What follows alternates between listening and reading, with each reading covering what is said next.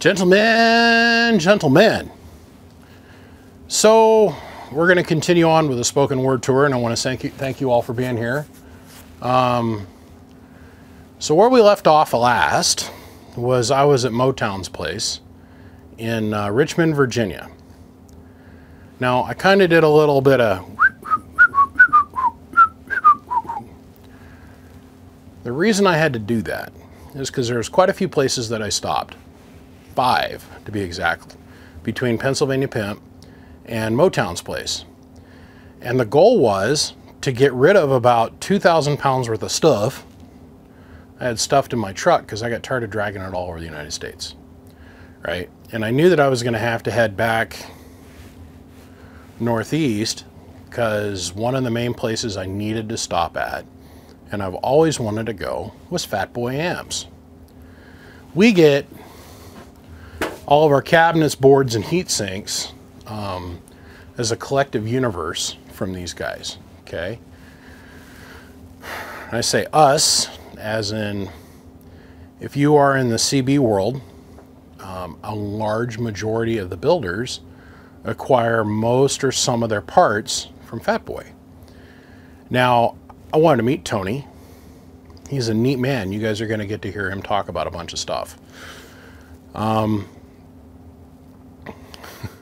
I want to meet Tony, and I wanted to meet the people that have taken care of me for the last 11.5 years that I've been in business, right?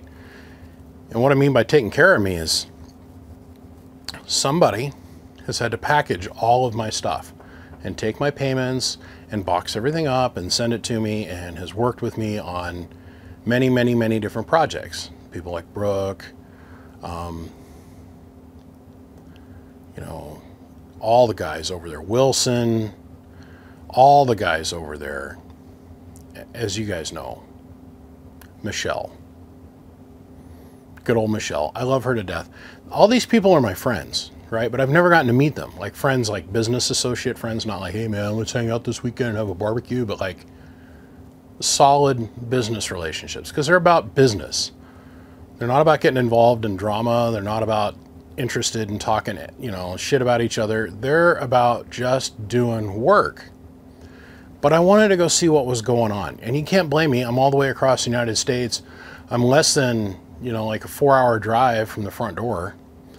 It would have made more sense logistically, though. Let me wind up, back up, reverse the story. It would have made more sense for me to go to Pimp's place, then go to them, and then go on down to Richmond, Virginia. The problem is my truck was completely full of stuff, and I knew what was going to happen when I got over to Fatboy. I was going to be like a kid in a candy store, and I was going to go shopping. I took most of my tools with me, as you guys know, and I was working and repairing stuff as I went on down the road. That's how we managed to make this trip happen. That and the support of the guys over here, our friends on Patreon, and our other friend over here, let's see, right, somewhere right about here, 12 in the Valley. It took a collective amount of effort. Effort on my side, 12 side, the Patreon guys, and then when I went to Fatboy. Now, I got there and I was only planning to spend a day, maybe 2, right? And I pull up and here Tony's standing out front and he's lighting a cigar and he's got his little dog, Buddy. I absolutely fell in love with the dog. The dog was Tony's right-hand man, per se. Goes everywhere Tony goes. Stand outside, lights a cigar up. I get out of the truck and I walk over and I say, how you doing? He goes, I'm doing all right. No, hey man, it's great to meet you. Just totally calm and cool. I can't believe you drove here. I'm doing all right kind of attitude. It was really quite interesting. Neat guy. And I can't wait to share my time with him with you guys. So he ends up sharing with me that I should probably be thinking about staying at least a week. Now, I did not really have a return date for this trip. I was going to go until I got what I needed. At this point, I'm on day like 20, 10, 15, 18, 19, something like that. And I'm going, you know, starting to miss my home and my wife and my life. You know what I'm saying? But we spent some time together that day, and he showed me his shop and gave me the tour. The tour that he gave me was so in-depth and so, he didn't leave anything for question, right? He made it very clear to me when I first showed up that if I had a question, just ask, and he was going to share with me everything he could about whatever it was that I had a question about, which I thought was freaking amazing, to be honest with you. Here I am from the other side of the United States. I've come to his place of business, and he basically stopped working for a week just to show me around and introduce me to people and show me his contacts for this, that, and the other thing, and take me around and introduce people so I could start having a working relationship with them. Very, very impressive. So as we were spending time with each other over this week and working on things and doing this and that and the other thing, one of the things that we started discussing was what we were going to talk about here. I tried to get his personal history with radio. He started into it, but then he wanted to go talk about other things. And Tony is one of the most outgoing people. He's very, very nice man, very good-hearted person, very solid individual. But man, you turn this camera on him, a whole different person comes out. And it's because he's in the position where people like to attack each other. And that whole East Coast mentality, you know, there's other camps of people from other builders that are out there. And let's just say that when the camera gets turned on, his guard goes up, right? Right? That'd be a safe way to put it. So we started talking about what we were wanting to do video-wise. And we just started to discuss what we could actually cover. Give me just a second. Sorry, I wanted to take my dog inside. He decided he needed to get up and go wander around the base of the tripod, and I'm like, no, I'm gonna make the camera shake. So what we ended up discussing was that he wanted to cover the history of his sons and his Suburban, which had 320 transistors in it in the final stage. So two driving 8, driving 64, driving 320 transistors. And the way it was all put together was, well, 10 32 pills.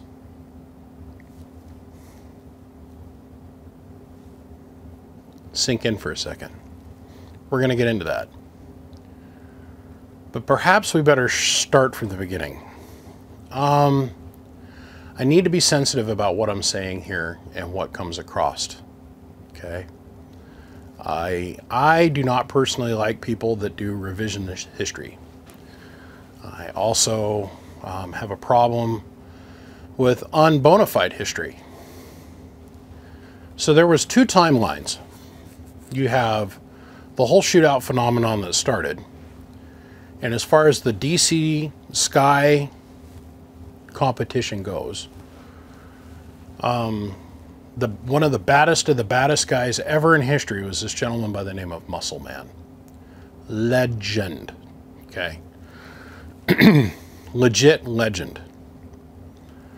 He had two different trucks. One was called Granddad and the other one was called Old Granddad.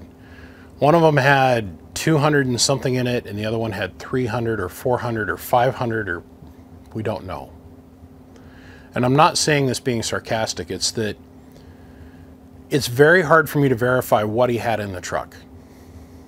If I could find somebody that was really close with Muscle, that we could verify, like bona fide, show me pictures of you and him, Polaroids, I don't care. Old piece of Kodak film. Show me something to where you were there and you would know. I would love to sit down and talk with you. I want to get that history. In the same breath, I don't want to take anything from Muscle, so I am not going to say how big his boxes were or what he had in what Suburban. I don't know. So for us to talk about the biggest DC Sky mobile in history, I don't know who exactly has the crown. It's not my job to figure that out. What my job is, though, is to document things that I can get pictures of, and I have the people that I can go talk to that are bona fide that were there and involved, right?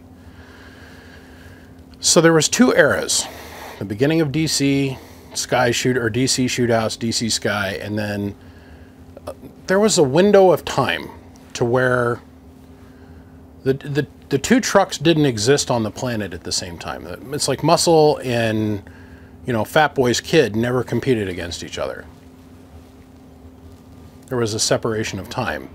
And I have a hard time with this because when I go to try and talk with other people about it, I immediately get hit with this wave of, this is the way it was and this is da-da-da-da-da. And they don't want to hear the fact that maybe there was another truck on the East Coast that was just as big, or maybe had the chance of being bigger, and they're like, well, we don't remember any of these shootouts, we don't remember any. Okay. I got to be sensitive to both sides of the street, is what I'm saying. So please allow me a little bit of latitude with this, that I'm not for any reason saying that this or this are #1 in the world, like who's the biggest that's ever been built. I'm saying that at this time in radio history, that 320 amp or 320 transistor truck at that time was the biggest one that existed. We're not saying it's the biggest one that existed overall, because we don't know. I've probably talked to at least 3 or 4 dozen people that were really close to Muscle,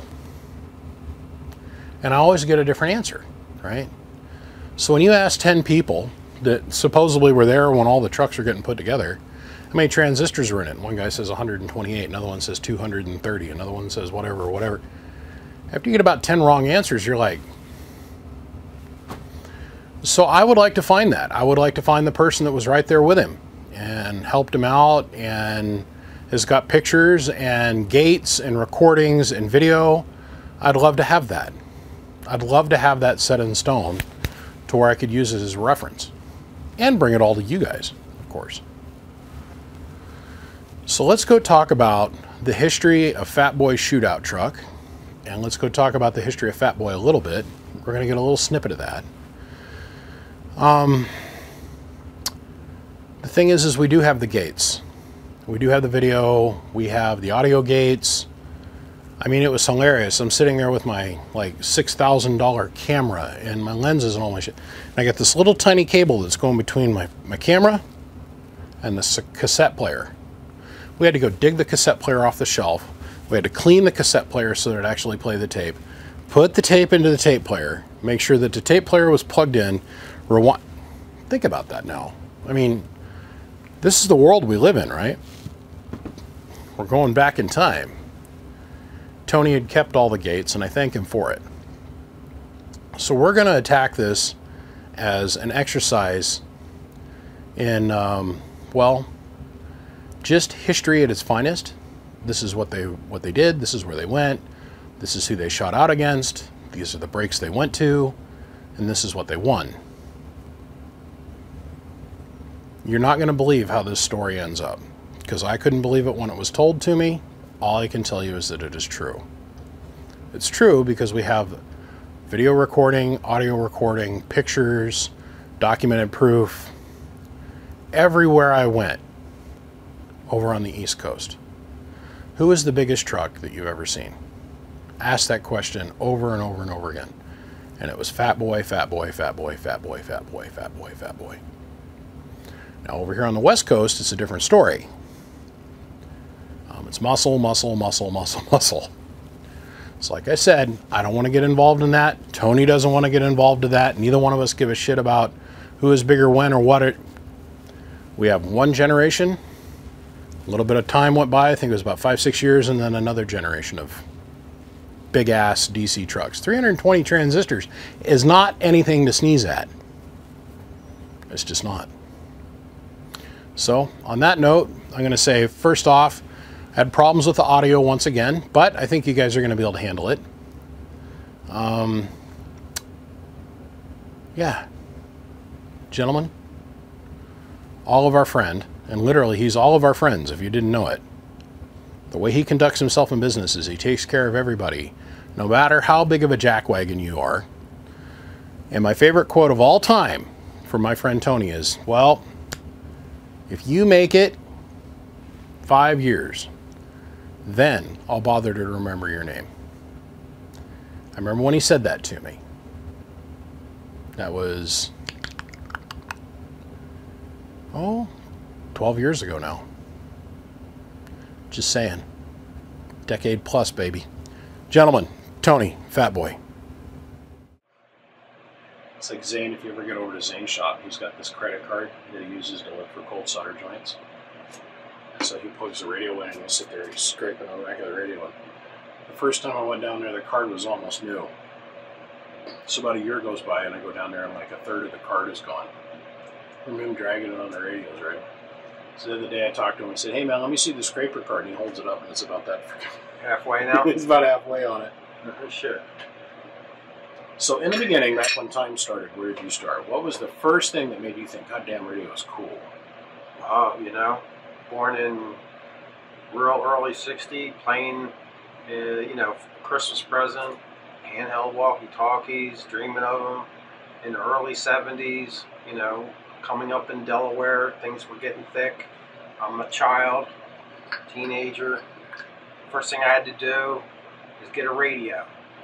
Nobody knew Peak and Tune in those 1973, 74. You know, I'm a 15-year-old kid, and we live in suburban America with... This is going to hurt your brain. I was born in 76, so 2 years before I was even born. I graduated school in 76. So... I was sperm. You know, we lived in suburban America. It seemed, you know, if I would tell you, there was 15 houses on a street. There's probably 4 CBs, 5 CBs. You know, I wanted to do it. I enjoyed it. You know, nobody really wanted to, you know, they wanted to drink beer and play at night. You know, I wanted to talk on my radio. Yeah, I want to talk, you know, do it. You know, you buy, somebody passes you over a little 3-channel, little base station with an antenna. Next thing you know, you're messing with your neighbor. Or he's got a PDL and a Skipper 300. And he's shooting skip. And he's like, just, you know, I hear you, shut up, you know. And so you go on, eventually buy a shooting star. You don't even have the money for a rotor. You know, you climb up, it comes in a small box. You show your mom the small box. And you lay it out in the front yard, you get an ass whooping. Where are you putting that? Well, attach it to the chimney. Well, where's the stuff in the box? I said I put it together. You know, I had to go up there every day to skip changes and spin it just a little bit. Whatever you got to do, you know. Got 4-watt radio. Guy comes along and says, well, you can turn the power supply from Radio Shack. You know, you do what you do, and, you know, eventually you move. You get it more in a country environment. You know, you get married, you get women, you get cars, you come back into it. Many of us guys are second, third, fourth round CBers. You know, we tend not to get rid of our stuff anymore. When we get to the latter rounds, we're not quick to sell out for a pair of shoes. What was your first radio you got? What was the first handheld walkie-talkie? God, you know, back in the early 70s, you got to say nearly everything was Radio Shack or its predecessor name. You know what I mean? Archer. Archer, yeah. You know, I mean, yeah. You go back into that, and so, you know, now you become a teenager. You know, you're moving, come over to New Jersey. You're going to be 16 years old. It's a car. You live in the woods. You got to get around. You know, you can want to talk on the CB, but you got to get around, you know? What I think is funny is you think what you got going on around here is woods. I mean, don't get me, you're in laid-back country to me. But you got, I don't care where you go here, if you go within a mile, you're going to run into somebody, right? What I consider woods is when you get out and you're 40, 50 miles from the next living human being. I used to have to go 7 miles to get a can of starting fluid. That's how far we lived in the countryside at one point. And parents were never into the CB thing. You know, it just didn't really work that way. And so, you know, you get hooked up when you're 16, 17, 18 years old. You find a bride. You have a couple kids real quick. Then you want something because you got to stay around the house, you know, and talk ahead on me, man. We started out at the handheld talkie. Now you're jumping all the way up to getting married. Well, you know. What was your first base station? That's what I'm saying is that, you know, you got past a little base station with an antenna on it. You're talking around because everybody's kind of got it, like the next house over and the guy next to that. And, you know, like I got to put a beam up. The guy buy a shooting star. It's in the box. You know, the box is, 6 by 6 by 6 foot. Mom don't realize what it's going to look like when it's assembled, and you put it together in the front yard, you put it up on a little rancher, and you're trying to shoot skip 4 watts, 90% modulation, stock microphone, unclipped everything, and you play that way, and then she says, we're going to move. Picking up from Delaware, moving to New Jersey. Everybody, we always kind of move a little bit around and move to a new place, and 2.5-story, 1895 historical home.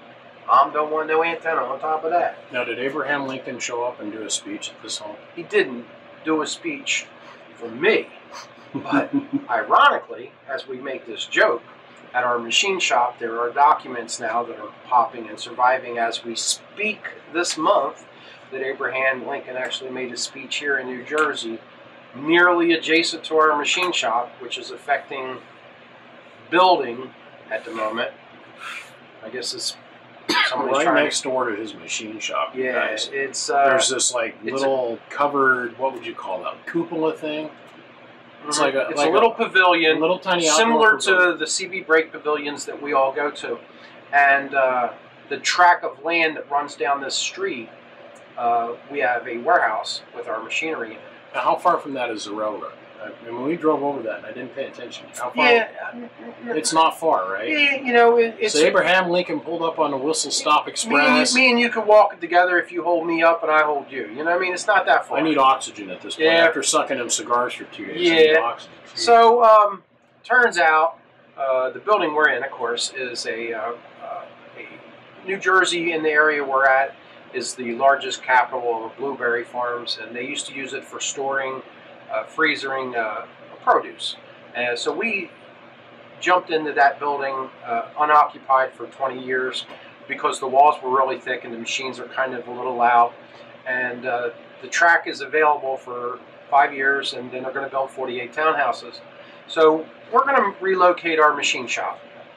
Now, let me stop you there, because we'll work back over to the machine shop. We're going to back up again. Well, you brought up... I know, I brought up Abraham Lincoln. I didn't jump you all the way to the machine shop because I've got part of what I was doing today, walking around with a cell phone, because I didn't think that I was going to need the big camera. I went ahead and I shot a bunch of footage of the guys over there working, the guy and the gal over there working. We're going to let them remain nameless to preserve their innocence if there was a problem. But I got video of them working and explaining what all the machines were and how they were set up. So we'll interlace that in here later. So you move over here. How did you talk Mom into letting you put a monstrosity on the house when you moved here? I went with that Sigma 4. Looks like kind of the new Dave inverted vertical antenna, and it didn't look like a 4-element flat side vertical type beam, and that was back in the Avante times, and found a guy that had like a Palomar, a little 200, 300, and so that was your first amp. Yeah, that would be like my first amp. So 300 or 300A? Yeah, a couple hundred peak watts, and I thought that was the shit. Still not becoming friends with radio shops, truck stops, people that were intricate in the workings. So that was in what, 80? Late 70s. So before you graduated? Yeah, before I graduated. Yeah, in the late 70s, mid 75, 78. 76. Or, after the transition over, trying to figure out after a while, there was a guy operating a little radio shop out of the front porch of his house, and he had like a little tram, or a Browning Eagle, I think. It had a little 80 watt, maybe 1 or 2 tube thing in it, and he's like, "Here, look at this," and it's like, oh, because I'm a new neighbor, but you're buying a house, you're not worried about somebody bothering you. I'm just a little kid, so but you get started in this and you have a little fun. Just think, everybody got to exist back in those days without an HOA. Mm-hmm. Can you imagine today's world without an HOA? Mm-hmm. So, okay.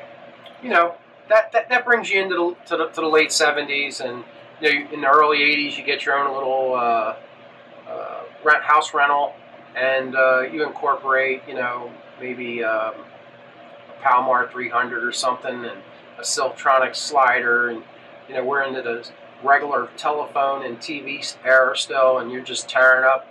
You got people knocking on your doors and crazy stuff like that, and kind of got to put it away or pay the piper. When did you discover SWR and watt meter and those Yeah, kind of you know, the basis of our existence I today? couldn't put a PL 259 on from I was 10 years old to 20 years old.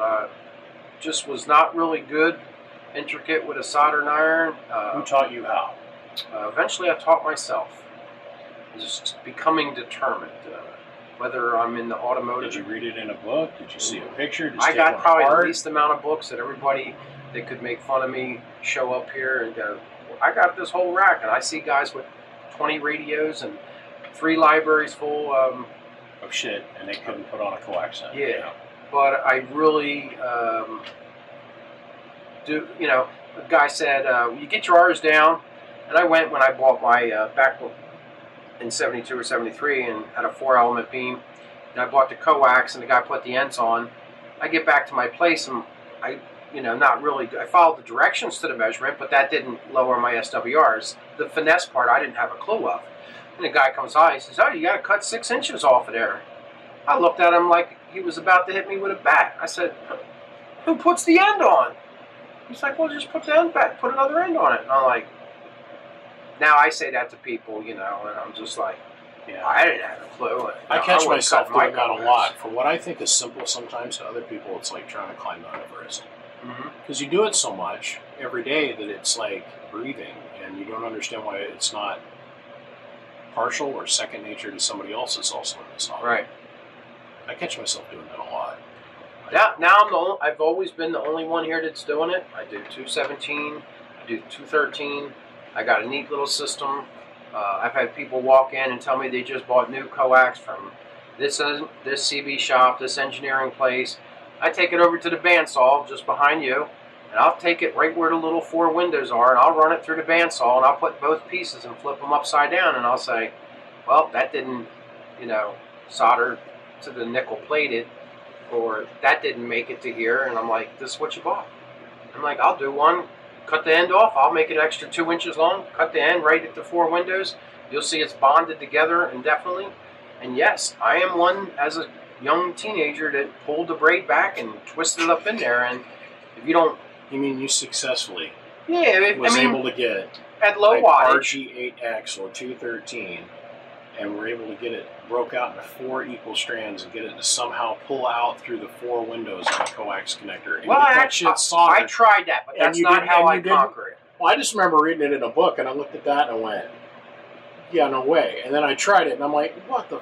I mean, it's a cute... And it was a cute little hand drawing and a handbook, and I'm like, man, there's got to be an easier way. So then I went and hung around this guy's name was Mike Cope. He told me about folding it over and threading it on and all that crap, but... Yeah. You do the out the window. Yeah. Really? You know, so, you know, you have a couple kids, you know, you settle down, we get out of it, you know, we got to have a car with a carburetor. So you took a break. You took a break in the 80s. Take a little break all the time. You come back to it. You know, there's 2 hobbies in my life. I can't fish to save nothing. If I go fishing with you, we won't catch nothing, and I might get drunk. And I don't drink. That's why I might get drunk. But I don't. You're so silly bored. You're like, God, I'm gonna have no golfing. You know, I'm not the kind of guy that's athletic and plays basketball. You can see. I mean, look at me. I'm the spirit animal. We threw sponges today at each other. Is about our extent of work. Yeah. And I think it was pretty funny. Somebody actually referenced me going up and down the stairs to get in and out of here 4 times as working out. Yeah. I've heard that be referenced. I was like, oh damn.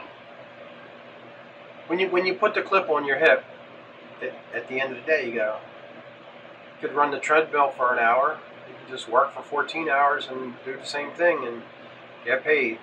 And you ladies, you got around here busting ass. I appreciate my help. But most of all, you know, through the years, wasn't until the latter part of the 80s, I acquired a home. I had a 6-element signal engineering quad. I was insistent upon doing something as a distributor, so to speak. So I bought an 8, a 6, a 4, a 2, and a couple other stuff that he had. And, off the pieces I didn't. He gave me a small discount.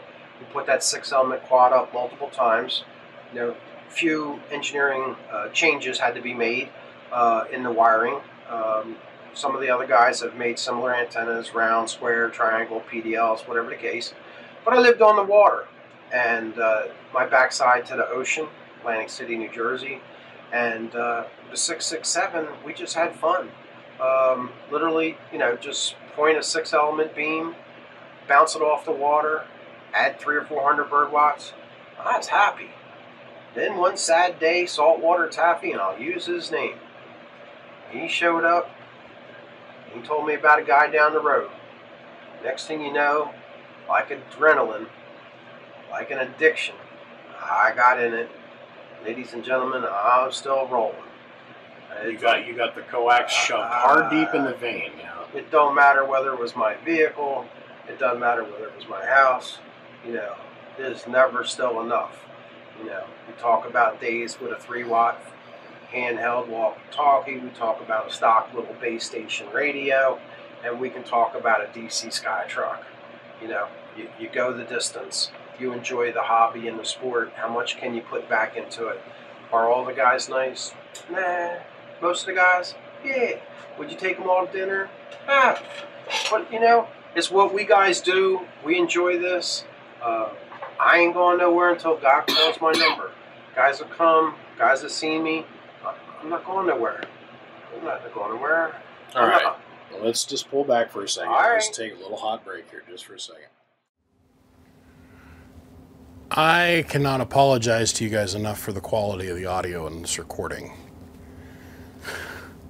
I don't know what happened.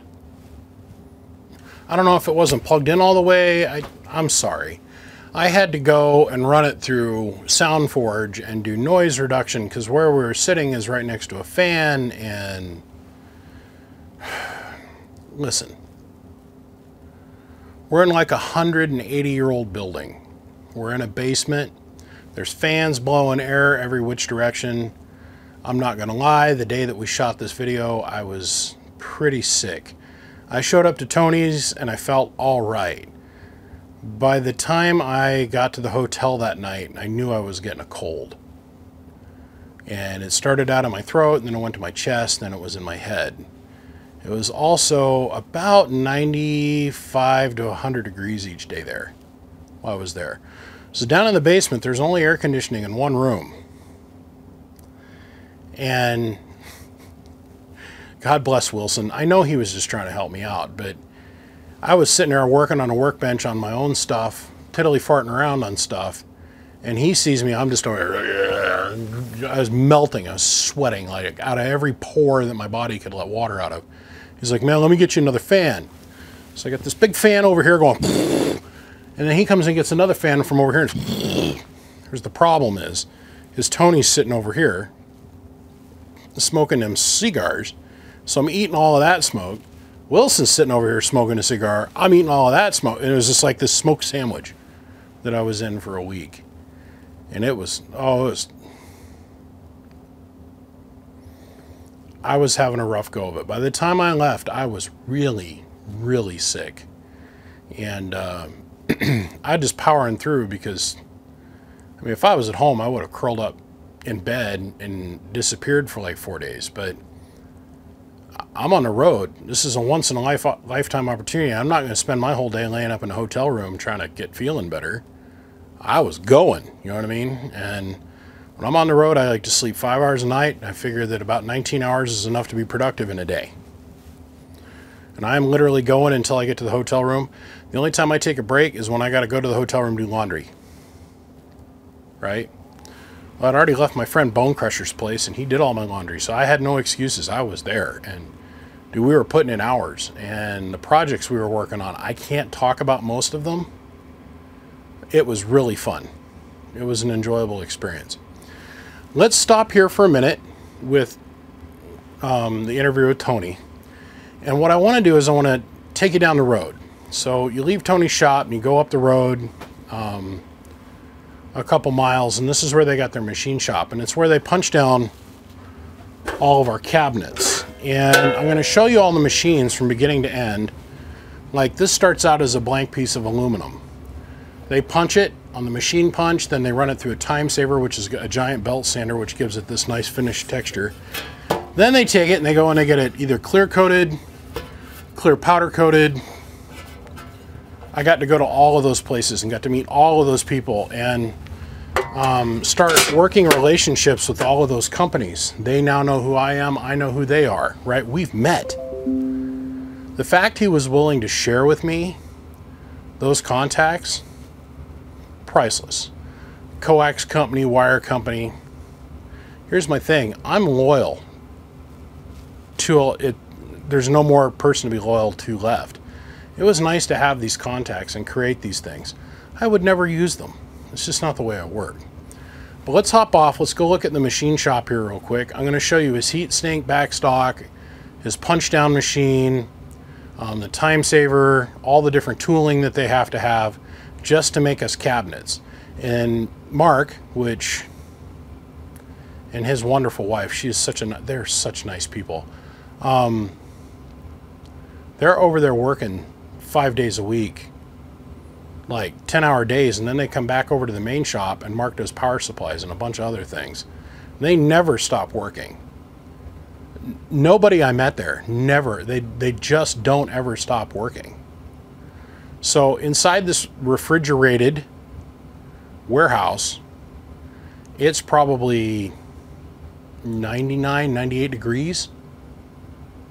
And inside this warehouse, it's still like 89, 90 degrees. The walls in the warehouse are like this thick because it's a big, giant refrigerated building. Refrigeration wasn't on. They're using all the power to run all the machines and the tools.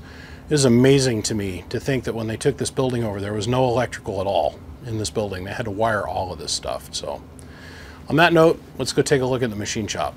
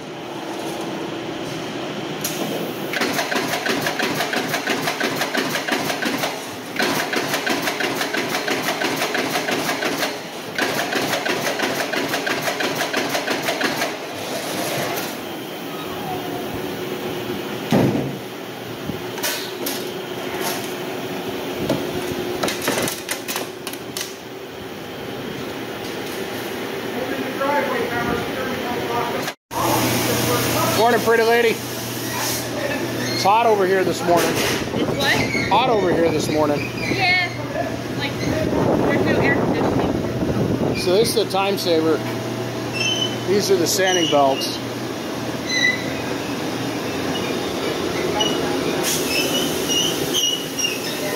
That belt is up inside this machine and is spinning. So she feeds the flats through, and that's what gives us the solid, straight texture.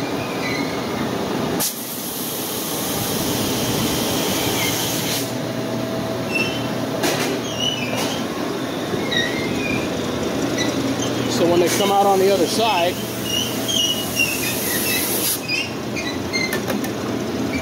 they have a uniform finish. It's actually hot to the touch. This is the whole manufacturer. All of our cabinets that we guys use, all of us, come from this same style of process.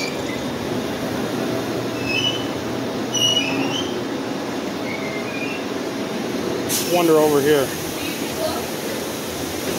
What, my friend?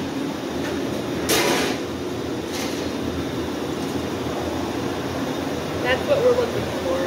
Right.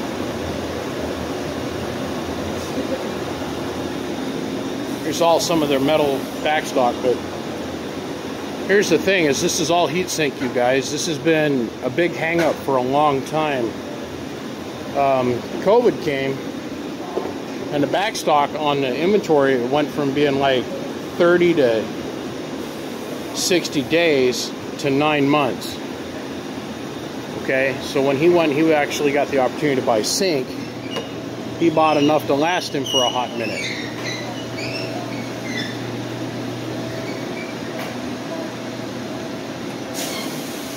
This is where all of our phenolic that we use comes from.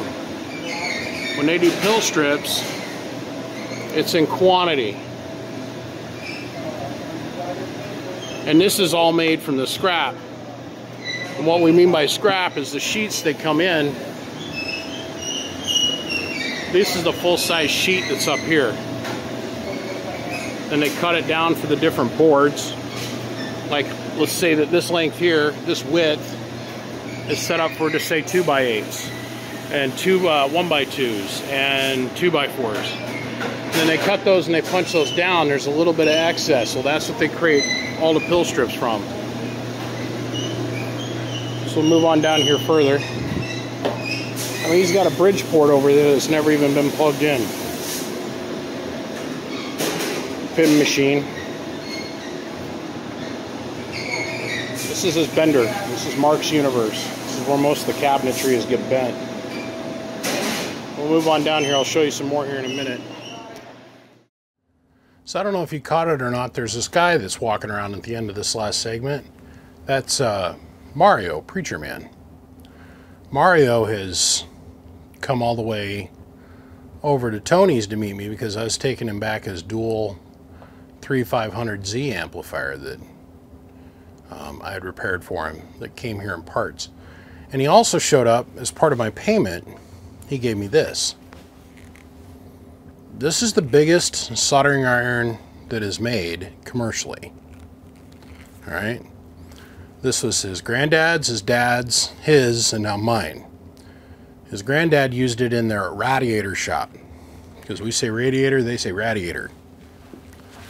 To give you an idea of scale, this is the one that I use all the time. This is a 100-watt Weller stained glass soldering iron. It's like putting a 9mm up against a 50 cal. This thing gets so hot that it fills a room full of smoke. But I wanted to point this out because I picked it up at the same time. Like I said, I was meeting people and greeting people and getting to see people.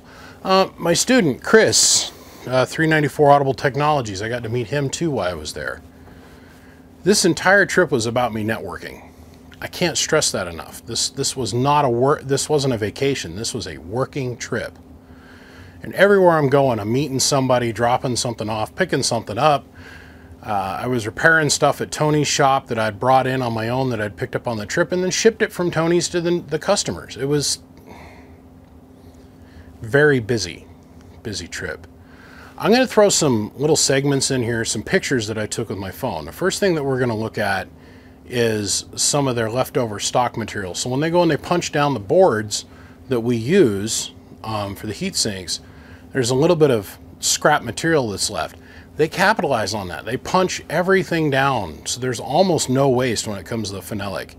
And I'm just going to throw in a bunch of other pictures of, you know, big pan shots of heat sink and the quantity of the amount of heat sink that's in that building at that time was just amazing to me.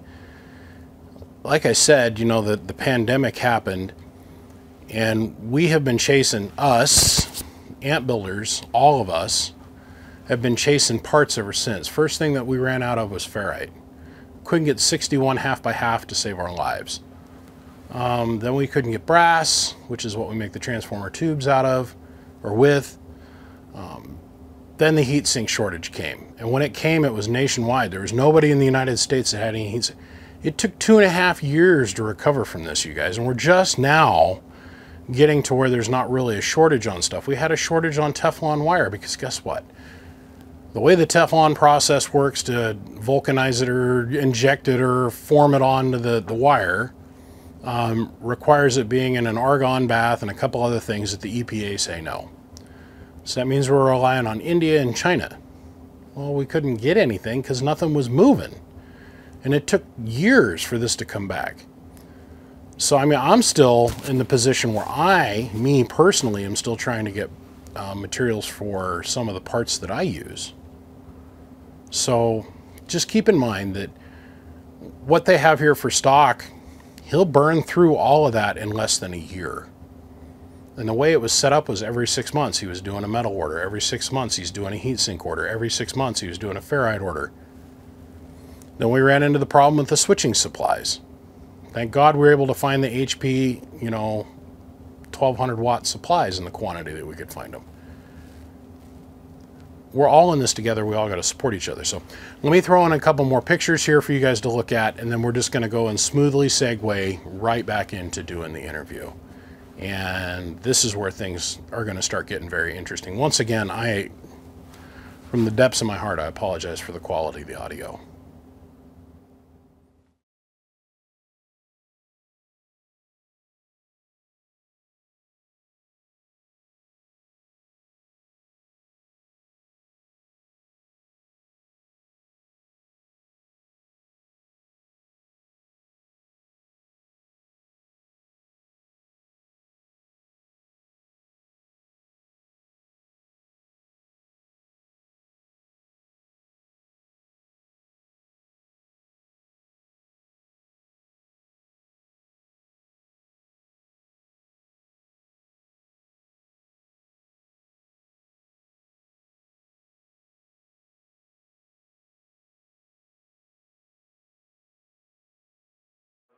Have upgraded, whether it's a little Palmar or whatever the case is. What kind of watt meter did you have when you lived there on the ocean?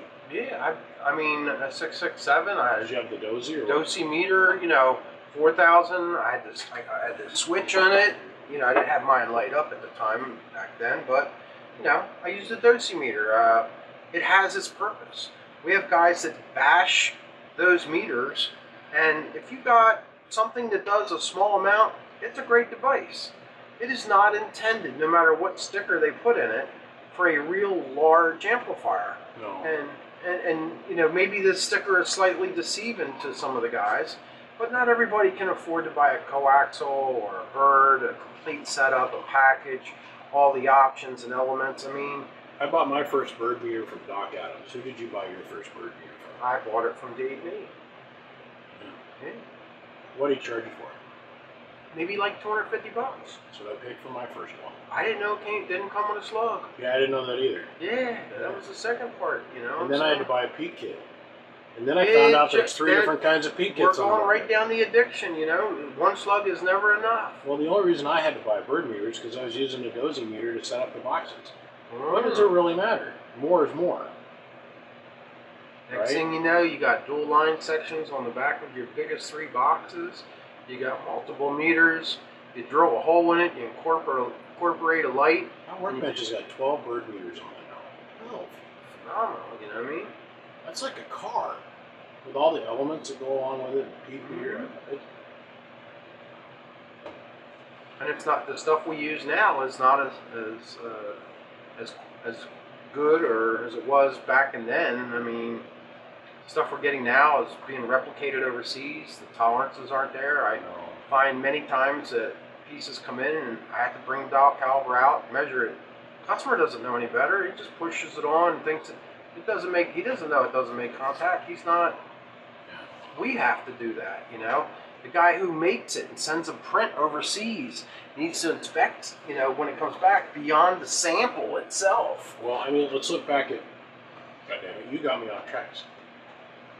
I suck at videos. I don't do videos. You're fine. It's my job to keep you on track. Well, you keep me on track. And you ran away. This is the 5th Wilson. It's like the 5th time he's run away on some other subject.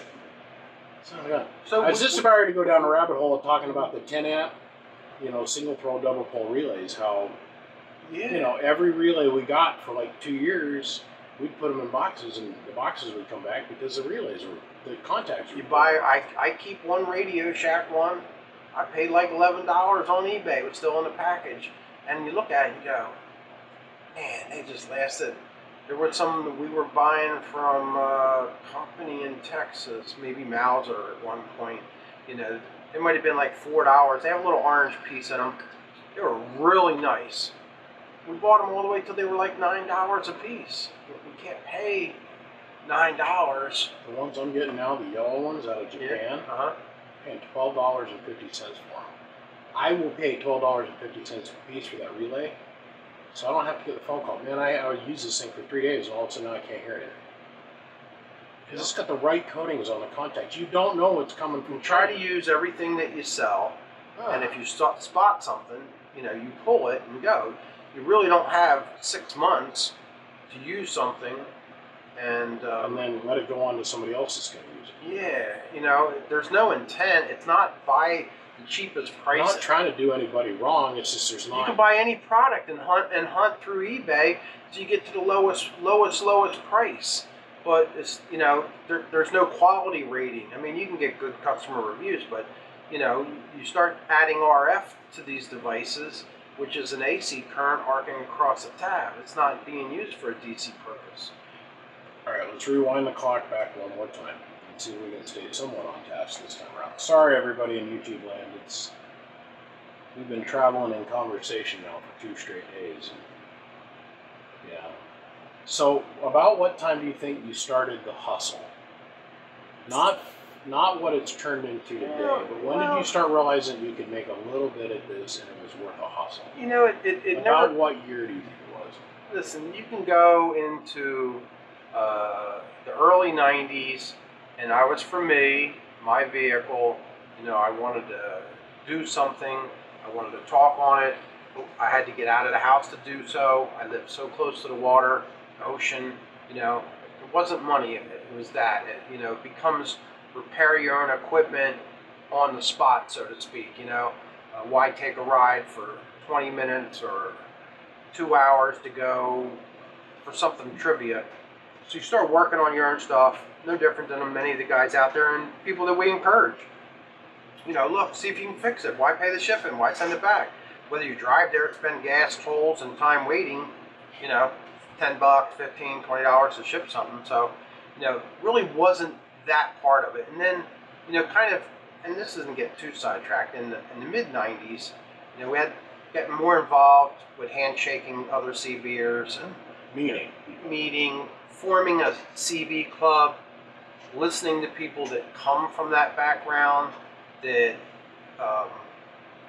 had bad experience in clubs, whether it be a car club or a CB club. Somebody always seems to run off with the money. There always seems to become a feud, whatever that scenario is. But over whatever, yeah, over whatever, you know. And you know, I tried to look at myself and say, look, this is the first club I'm going to be in, and you know, we want to protect the funds. You know, let's. My suggestion is, it takes 2 people to sign for a check, and none of those 2 people should be holding the checkbook. It should have to come from the treasurer. You know, so your checks and measures are in there. You know, this isn't just write a check. So you know, get a little CB club, and you know, get the guys coming together. You know, to create the sport, enjoy the camaraderie.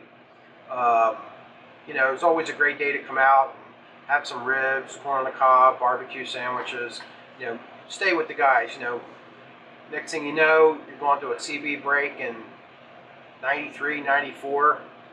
Guy gives you, never even been to one. I never even had never been to a single greeting outside in a fairground. The guy says, head south.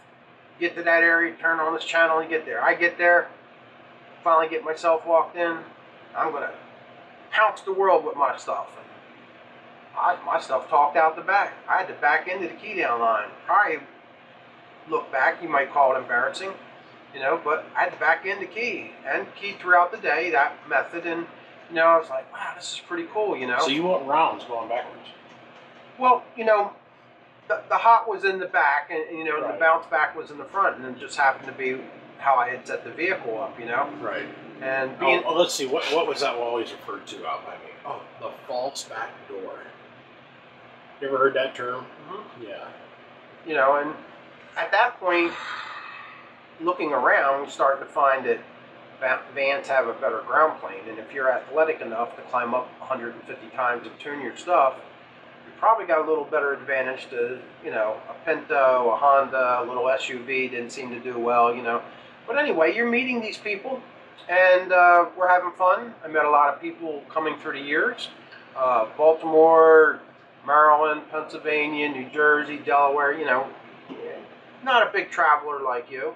But I'm not a big traveler. The only reason I come out here is because I wanted to meet all these people that I've been hearing my whole life about. You know, and so, you know, you get to do that, and next thing you know, you find a little niche where you got a couple things you don't need, you're going to sell them, and people are quick to buy in the 90s, and so, like, oh, I'll make one. You know, I did modified something that I had on my truck, and guys like, I like that better. I'm like, okay, I'll make 3 instead of making one for you. I made one, I can make another. I can make a couple. Take this one. And next thing you know, you're in Baltimore and the outskirts of Maryland and D.C., and you're putting up a table or two and saying hi to people that you already knew, and a couple little things, some jumpers, coaxes, and you know, it kind of starts, but there, you know, it wasn't a money thing in the 90s.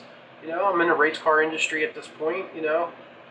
All the way to 2000, and cars was one thing and radios was another, and radios was second at that point.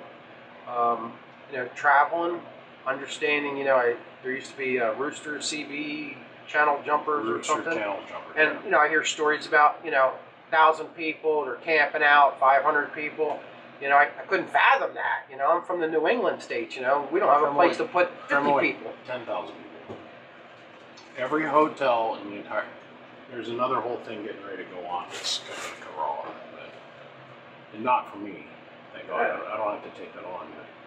So, you know, it gets like that. And you're working at the speed shop, and you're starting to develop a couple little things here and there.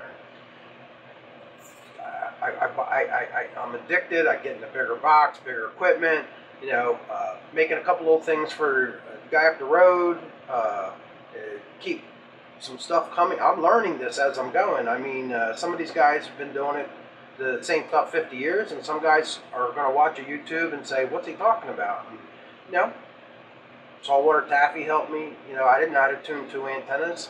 I'm not a truck driver or otherwise.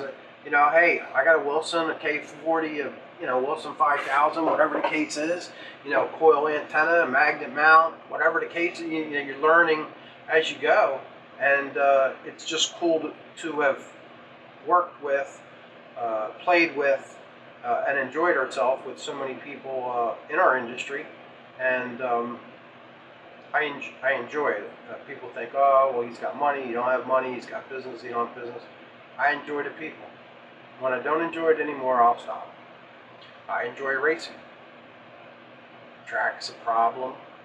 People from the New England states will know that Englishtown Raceway has shut down and sold out for $10 million. They'll tell you the problems that happen in New Jersey at Atco Raceway. You know, now I can't go 20 minutes and enjoy my hot rod. So you got to travel some distances. And so what do you got sitting out front? How big is the motor in the thing out front? The what now? One out front. The car? Yeah. I have a 2010 Dodge Challenger. I bought a 9. I didn't really want to stick. Guy called me 2 months later while all my packages were arriving at the door. It's an SRT Challenger. And he said, it's November 25th. He said, we got the floor display model. It's the same car you have in automatic. I said, really? He said, and I go, well, what about this? He said, listen, has even the sunroof. He said, everything's the same, but it's an auto. I went down, traded it in. When I went home, all my packages were still sitting there that matched up to the same VIN, so to speak, and the package. And, started so bowling. You're north or south of 1,000 horsepower? Yeah, we're at 1,000. I mean, you're pumping with my big tail, sitting in a car, 4,800 pounds. You can do. There's a mathematical number, and making 980, 990 it didn't come easy. I keep a spare trans, a spare motor, a spare rev. The guys that go drag racing do the same thing. I mean, if you don't mind being down, that's fine. But if you just want to come home for the weekend and you got to change your power plant, or you want to experiment with this, or use an F1 Pro charger, or whatever HHP sell stuff. A couple of the guys I know up in New York, you change the power plant around, and a couple of years go by, Chrysler takes that technology, they create the first Hellcat. Now they take the same information that all these guys have put in those vehicles and create the Red Eye. You know, they take the Whipple Charger and there's their updated version, or a Pro Charger, you know, and add 2 or put turbos on it or bigger turbos on it. And, you know, it's endless, just like CB. Where's enough? Do we need 2 20,000s today, guys? Do we need, I don't know. I'm on a 2 40, 3,000? So. I'm just saying, what do we need to have fun, you know? So, you know. So, okay. We move along. Okay. All right. So, you guys... you move out of the one place, and then you move into where you're at now. Let me move this change. So, after 15 years in the high-performance racing industry, on the counter, dealing with offshore race boats, speed shop, you guys today can think of as a JEGS manager, whatever the case is. A lady that was living with me developed terminal cancer. And I spoke with the owner of a 31 chain franchise that I worked for, and he said he was downsizing, he was shifting into another industry, and that I could go. If I wanted to return, I could come to the corporate place and take charge in training and others after 15 years. So in 2000, I went home and nursed someone with an 8-month life expectancy. And while I did that, a couple guys came by from the CB club, patted me on the back, they dropped off a couple items, make 50, 20 here, you're doing what you can, you're in the house, taking care of a woman in a hospital bed for her last 24 hours, and she passes. You think about it for a couple days and you go, what do I want to do in life? And I go, it's not a Holley carburetor anymore, it's fuel injection. Can't slack too long. You know, it's an LS motor now. You know, you're just out of it for a wink. And still have my car, still enjoy my car. I still enjoy high performance. We have friends of ours, one guy is in 40 Ford magazines. I have my son, the Keys, key down truck. He runs 2 Corvettes, one new, one old. Don't sneak up on the old one. We enjoy people, our friends, our camaraderie. And then I decided in 2000, after the passing, you know, let's get into this. You know, I didn't go to college. I don't have an engineering degree. I'm good in business. I like people. That is true. I will vouch for that. You are a wise businessman. I can use a dial caliber. I can use a micrometer. I can run an engine dyno. I can run a Bridgeport, a lathe. I can't put a roof on a house, and I can't dig a trench.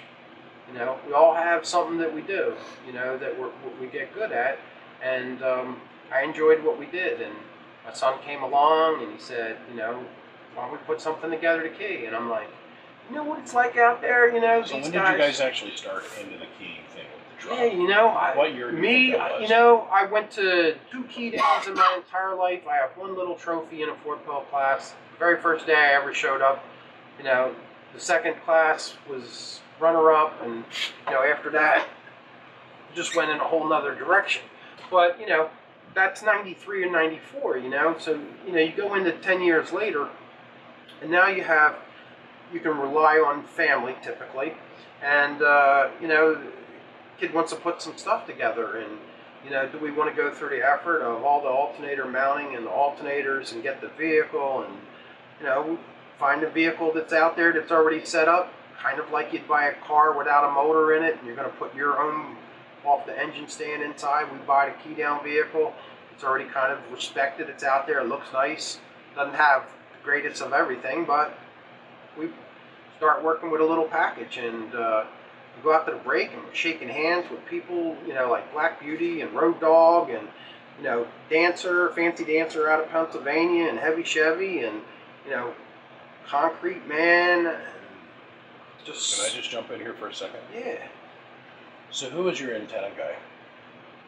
We had a gentleman named Rip with us for a long time, and a lot of time on his hands, and he would play in the parking lot. Even in the early 90s, with adjustments and trying to get things together.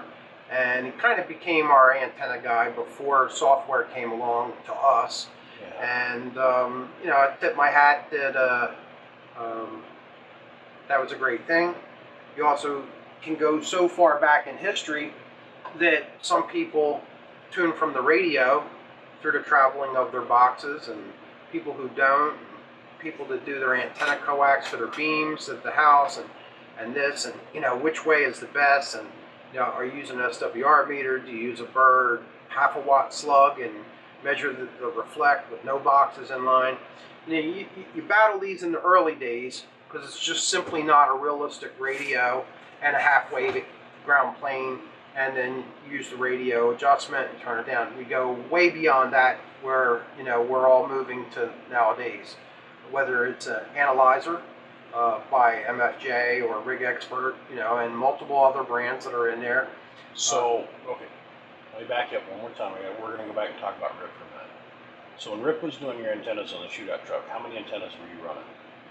I always ran with my van 2 antennas. I was really never into much more. When we picked up the Suburban, that was one of the primary reasons, is that a guy in Florida owned the vehicle. So you bought, okay, so you had the van. What was the biggest box you had in the van? 32 co. Okay. How many batteries do you have in the van? Running 8 volters out of golf carts. Probably, I'm sorry, they weren't golf carts. They were 8Ds. 8Ds. 8Ds, yeah, I run the 60, 8Ds. 60. Then I would drill a hole in a couple of them, and I'd tap off about 2 volts down and run the driver and stuff out of the same series. But, you know, How big were your alts? Well, you know, I had a van, and you always take the stock alternator. You can take the, in a Chevy van, you take the air pump out. You can put a little something in there. I did that in my white truck. Yeah, nothing really big, but we, you know, stupid looking at it now. A late guy that was in here, Frank, from the other side of Jersey, had these huge Leesonavilles. I don't know, at the time they were probably like $1,200 or something. 400 amps, 350 amps. Nothing. They're not. They're actually obsolete at this point. But we would just say, if you use them for a reference, they were like for a double-decker bus. But they're not a dual alternator winding and stator package as some of the other guys I've come across. And you know, mounting 2 of them was really a huge effort to get them up into the vehicle underneath the hood. But are you talking these or the other ones? no, upstairs? they're very similar to that. The other ones upstairs that you've seen, they don't have covers on. No, you never showed me the ones. Okay. We'll go over afterwards. So at one point, that one guy running, I have 2. I bought mine new, and somebody else had one of those. And when he was running that with an AC box, he was protested many times, mostly because they didn't know much about the alternator. And so they would say, if I measure a Leesonville and it measures 10 inches, no alternator is bigger than 10 inches, trying to push this guy from keying.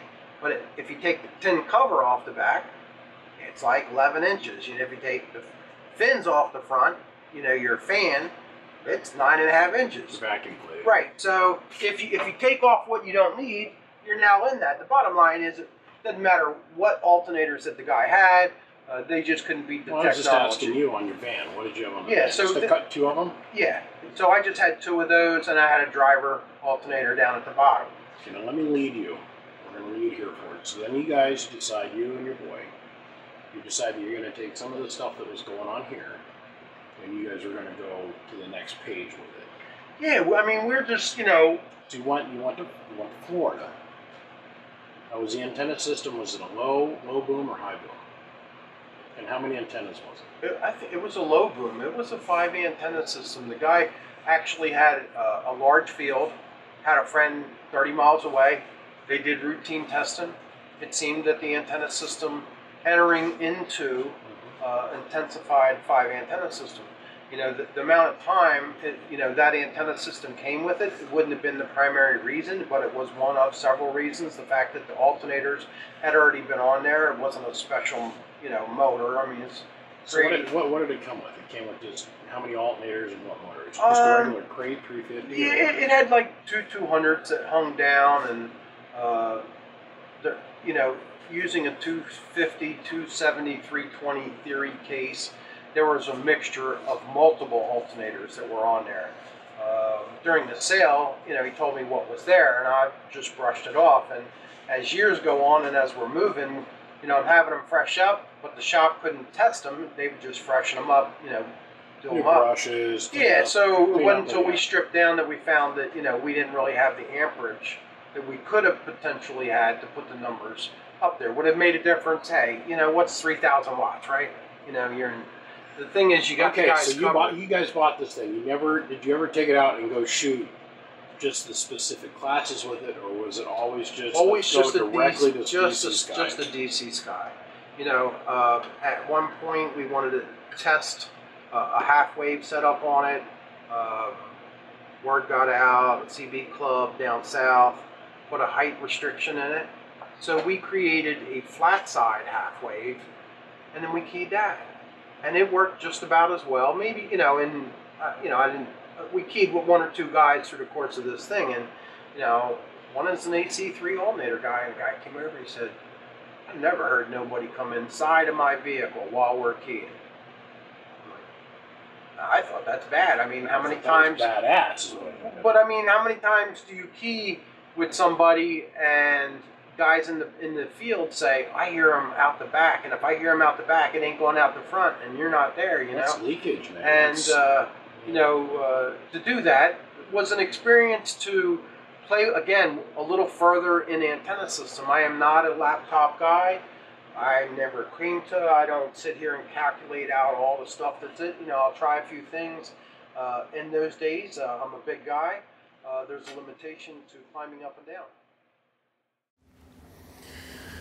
Okay, we jump in here for a minute. He's just now getting warmed up, and he's starting to talk about the shootout truck that him and his kid built. I want to take a minute, and I want to talk about something completely different, and then we'll go back to this. During World War II, they started this nuclear enrichment plant in Oak Ridge, Tennessee. There was Plant A and Plant B. So they built Plant A, and all the scientists went off to work in Plant B, but before they went off to Plant B, they taught a whole crew of women how to run Plant A, and then left them alone. So Plant B finally comes online, and they start producing, you know, enriched fissionable material. The women at Plant A consistently outperformed the production over Plant B. So the Army's involved, and they wanted to know why. Hap Arnold. He says, today, all the women are going to go to Plant B, all the men are going to go to Plant A. Guess what? Plant B magically started outperforming Plant A. Problem was that the guys were constantly trying to tweak the plant. Where the women, they just showed up and they were told, if the gauge goes from here to here, adjust this, but don't adjust it till we get to here. Okay. And they'd let the thing run, where the guys are constantly, okay. Women, and it has been proven in studies over and over and over again. Now, I bring up that statistical fact as a reference point because it was pre all the wokeness that's going on right now, right? It's just a fact. Women in most jobs, unless it's some kind of physical hard labor thing, they can usually outperform us guys. It's just the way it is. Accept it, guys. Just embrace it. Huggle up on it. If we were to sit down and talk ant builders, and we were going to talk apples and oranges, I don't care who you are, there is this mythical creature that lives way up into the mountains and in the woods of New York. Or pardon me, not New York, but New Jersey. She has built more pieces of equipment, and I don't care who your ant builder is. I don't care. This is a fact. This isn't an opinion. Me and Tony were sitting down and we did the math, and what we figured was 3 pieces of equipment produced per day, period, 5 days a week, period, for 20 years. That's 16,800 to roughly 18,000 pieces of equipment produced by one person. That number is staggering. Yeah, they're 2 pills. Yeah, they're 1x2s. Yeah, they're 1x4s and 4 pills and 2x4s. And regulators. At the end of the day, boys, we've all been smoked clean out of the water by one woman. Now, some of you that know. And don't be going and putting nothing in the comments section. Keep that information to yourself.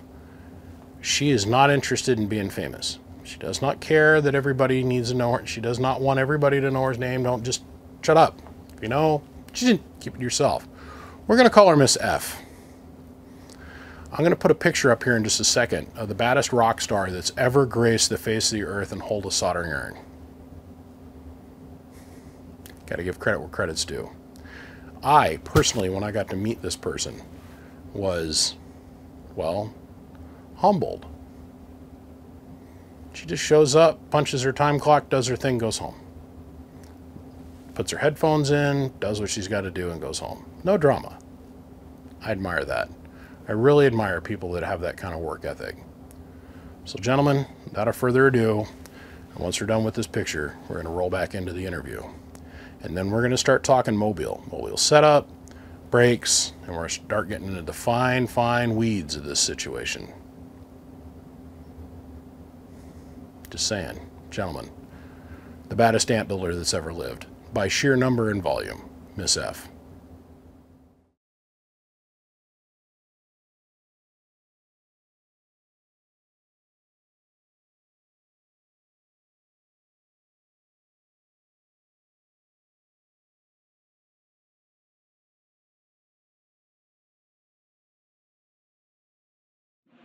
We're gonna roll again. So, did you do any other iterations other than what you guys finally ended up with? I mean, I want to work our way. I want to work our way. The antenna system got changed through the course of time. And was RIP part of that? I would say there was some part of it. I have to really speak with my son to find that, because mostly I didn't go outside and stand in the heat to watch the achievement. Yeah, you're down here running the business. Yeah, you know, Terry Davis was here. He lent a little bit. Every time that he was able to come and visit and stay, you know, they'd go outside and they'd tweak another little more here or a little more there. They would look at the package. So did you have to trailer this truck in? Yeah, I mean, I asked that not already knowing the answer, because I do know the answer. One of the most horrifying things in my lifetime, and I'm going to tell you this is in the top 5, was towing the Suburban from Florida to here. It didn't tow. It didn't tow. It be the trailer, be the Suburban that it was being towed with, being the center point. We moved it backwards and forwards. It became literally a Laurel and Hardy episode. It scared me so bad that we all took turns being scared driving at multiple different levels of speed. And did you have an anti-sway hitch on it and all that shit? You know, I swear it was one of those hitches you would see on TV that had a pin. That you pull the pin and you can slide it and match it up with the trailer. And then when you pull forward, you drop the pin in, and that pin never was in there. That's what I would swear. But we got it home. And, you know... Did you guys ever weigh it? Yes. I don't have those numbers. My son could tell you what those numbers are. We have a scale station up the street. He did weigh that. How many batteries did it have in it? I'd say about 60 at one point. 60 12-volt batteries?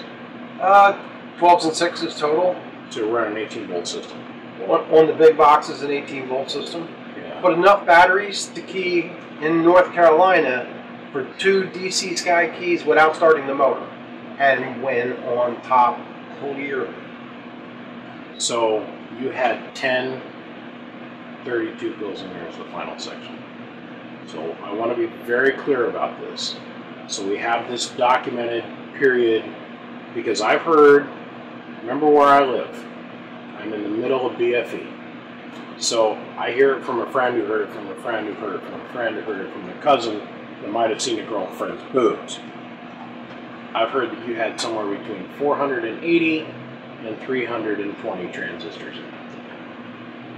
Heavy That's Chevy. the final stage. Okay, so Heavy Chevy is a legend that goes back nearly in the 80s. He flies down the street here at the Dave Made Camp. Fancy dancer out of Philadelphia has traveled the nation as well as he has.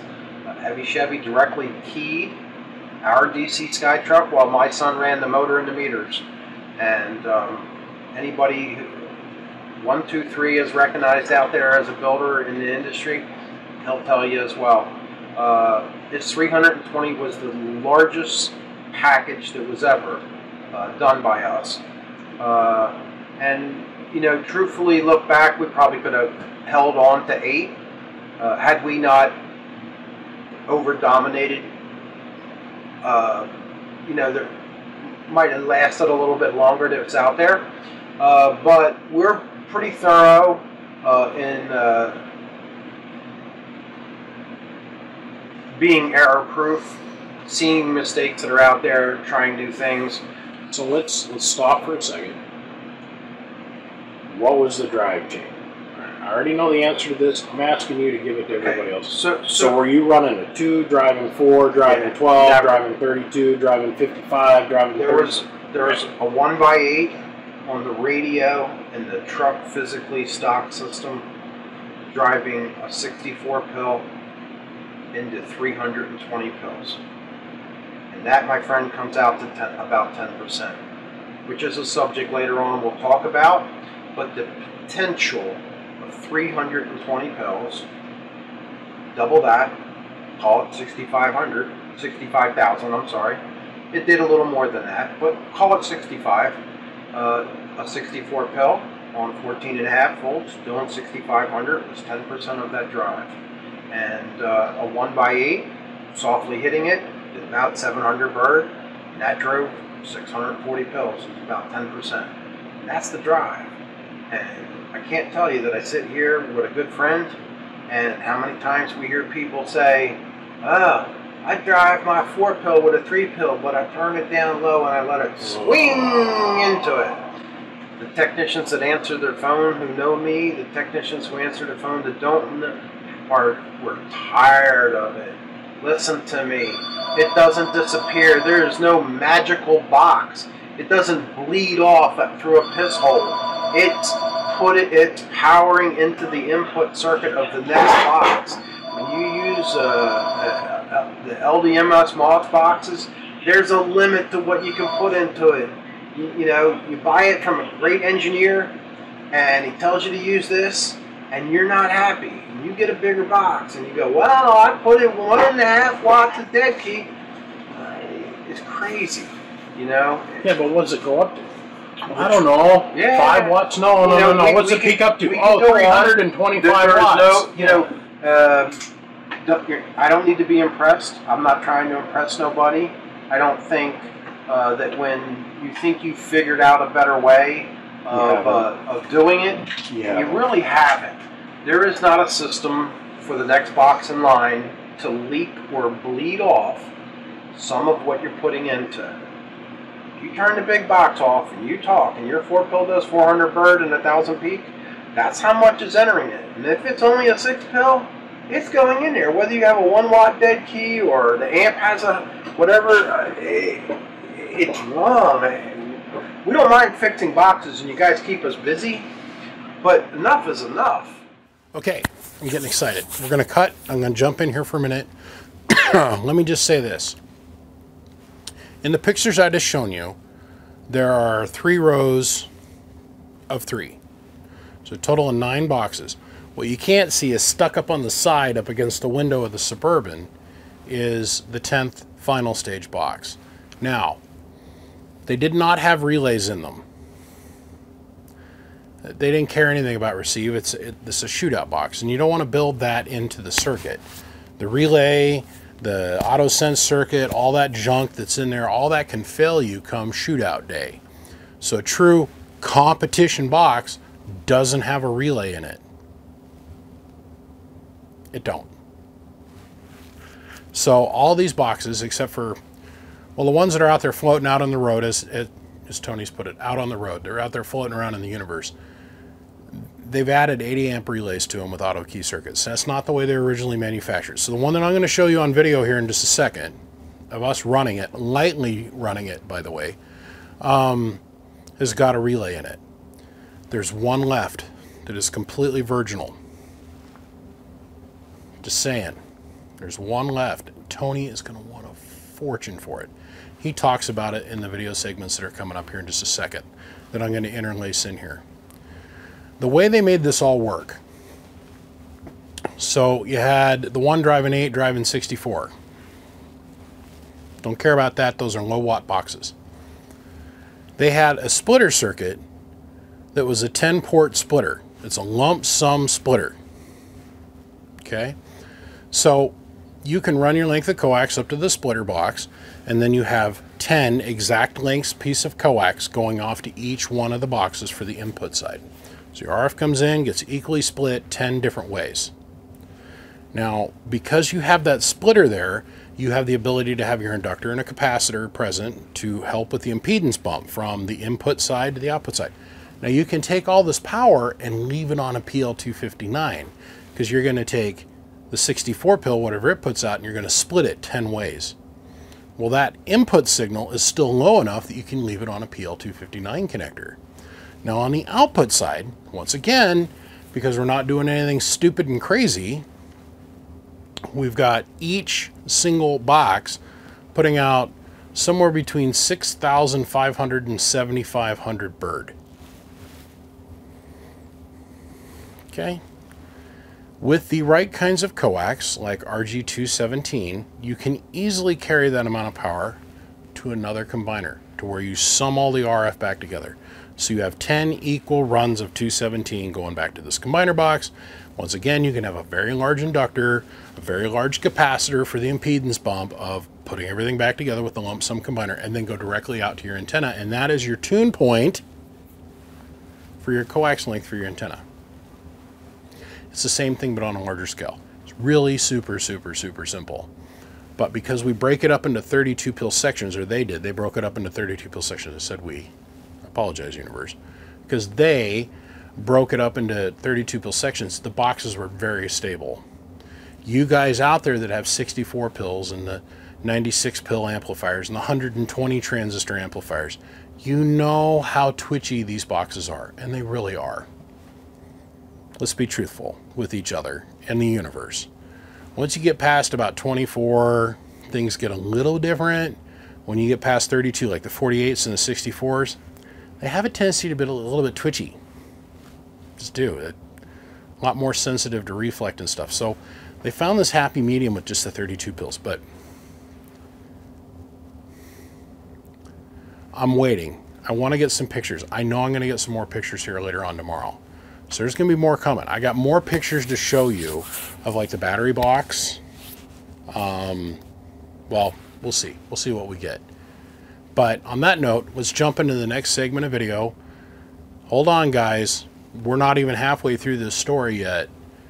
Believe me when I tell you, you're going to enjoy this next segment. And it is this box that we're shooting a video on. It's been sold. It's gone off to Hawaii. At the time of shooting this video, there was 2 of them for sale. I shot this video originally so that we were going to do an advertisement video so Tony could sell this box that he's showing to us next. It's the inside of one of the boxes that come out of this truck. A guy heard about it in Hawaii, called up Tony. I called the guy in Hawaii. We spoke for a minute. I'm friends with this guy. He ended up getting the box. As far as I know, my little universe, he's totally happy with it. Now, these boxes are huge, and we cover that.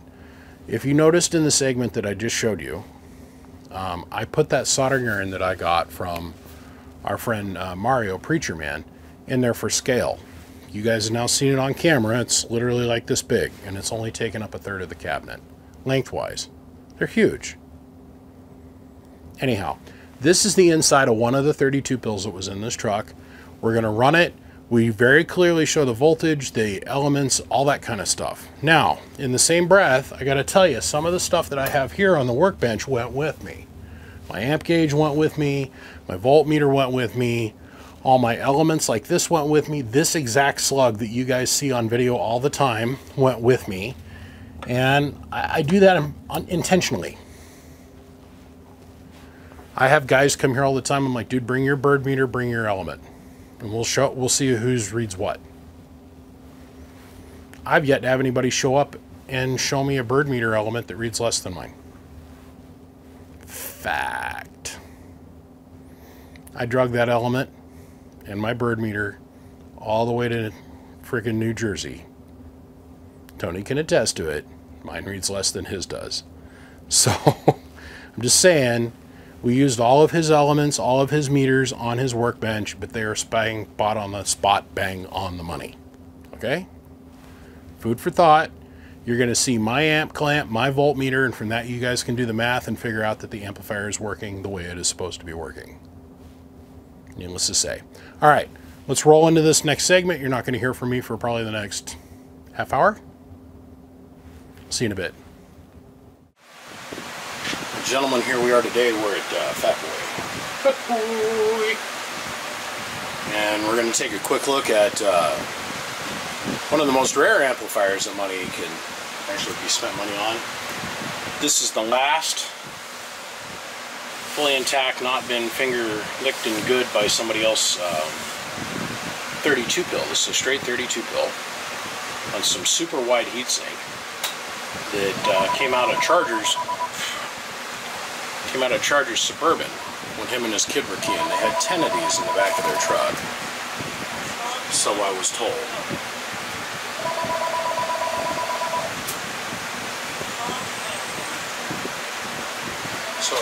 So what we'll do is here in a minute, Charger's going to come over and we're going to use the 900 amp Peter Dowell unregulated supply. And we're going to come over here and we're going to use this set of meters just to give you guys a little bit of orientation of what we're doing. I'm going to have to move some of this stuff here. Okay.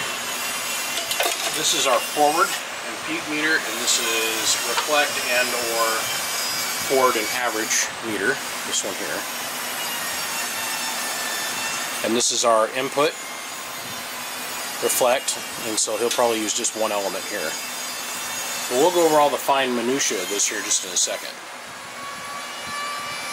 Like I said, we'll grab Charger and we'll get him on the microphone here and we can cover all the little details.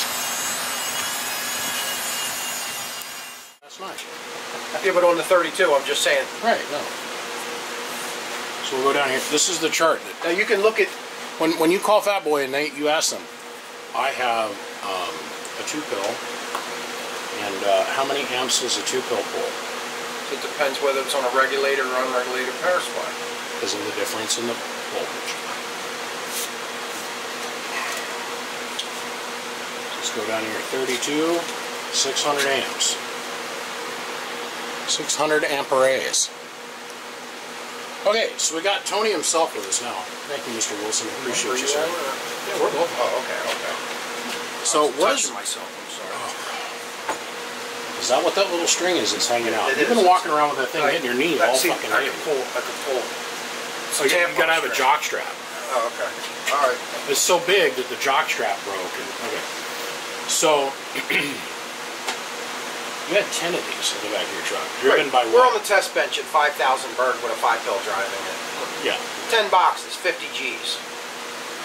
Without no question that running 12s and 6s at 19 volts without an alternator alone, which is proved in North Carolina and Jacksonville, scrap the motor, shoot it with a 45 Magnum, and key dead in North Carolina in front of all the world to see, you know, holding 75,000 at a higher volts. You know, somebody like Brewster in Texas, he picked up one, 123 was kind enough to go down, finesse the system, volted it, 8,000 Berg. Holding it, not swinging backwards, we're not talking peak numbers, 8,000 Berg. I'm just saying, okay. You know? So where did you guys develop this case? Because these cases are unique. So I've seen 4 of these out running around the world. There's 2 left. There's 8 out on the road. Well, we've made a few new... People have requested a very few amount of this because we were able to put these capacitors built into it and not use little teeny electrolytics. You're dealing with a high amperage scenario. Shut your mouth. Don't you be picking on. I'm sitting right here. I'm not picking on you. I'll twist the nipple right now. I'll blow another puff. Hold on, Big Daddy. Oh, God. So, my son kept pushing it. Always a bigger case, bigger this, need more room for that. You know, basically, we took his bedroom and just laminated a bunch of copper clad across it. That was about as big as he could ever get. But we called it the coffin because it's so long and its configuration. It worked with us. You know, typically you'd have 16 on this side and 16 on this, minimize the size of the box. Vehicles are no longer 1980 Chevy Suburbans. They're getting into big pickups and small, so we needed the space. So the way they had to lay out in the vehicle when you have 10 of these, which we started with 6, then 8, then 10 as we moved along, is we had to stack them.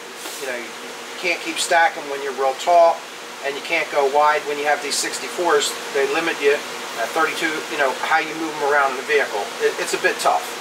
So he concocted this cabinet. I spent years looking at different designs that are out there. I know there's a few people who would like to take some credit. I bet if there's only one person out here that could take a partial piece of credit, might be Terry Davis out of Florida, 55, that bullet. You know, he's helped us a little bit along the line. We've taken these out and done what had to do. We knew the normal configuration that the industry was using, which are 3 and 3 wraps, 4-port combiners, 2-port combiners. You know, when you get to a certain wattage level, it didn't seem to work for us. So we went into an old school 5 and 5 wrap, but with a whole different layout and configuration.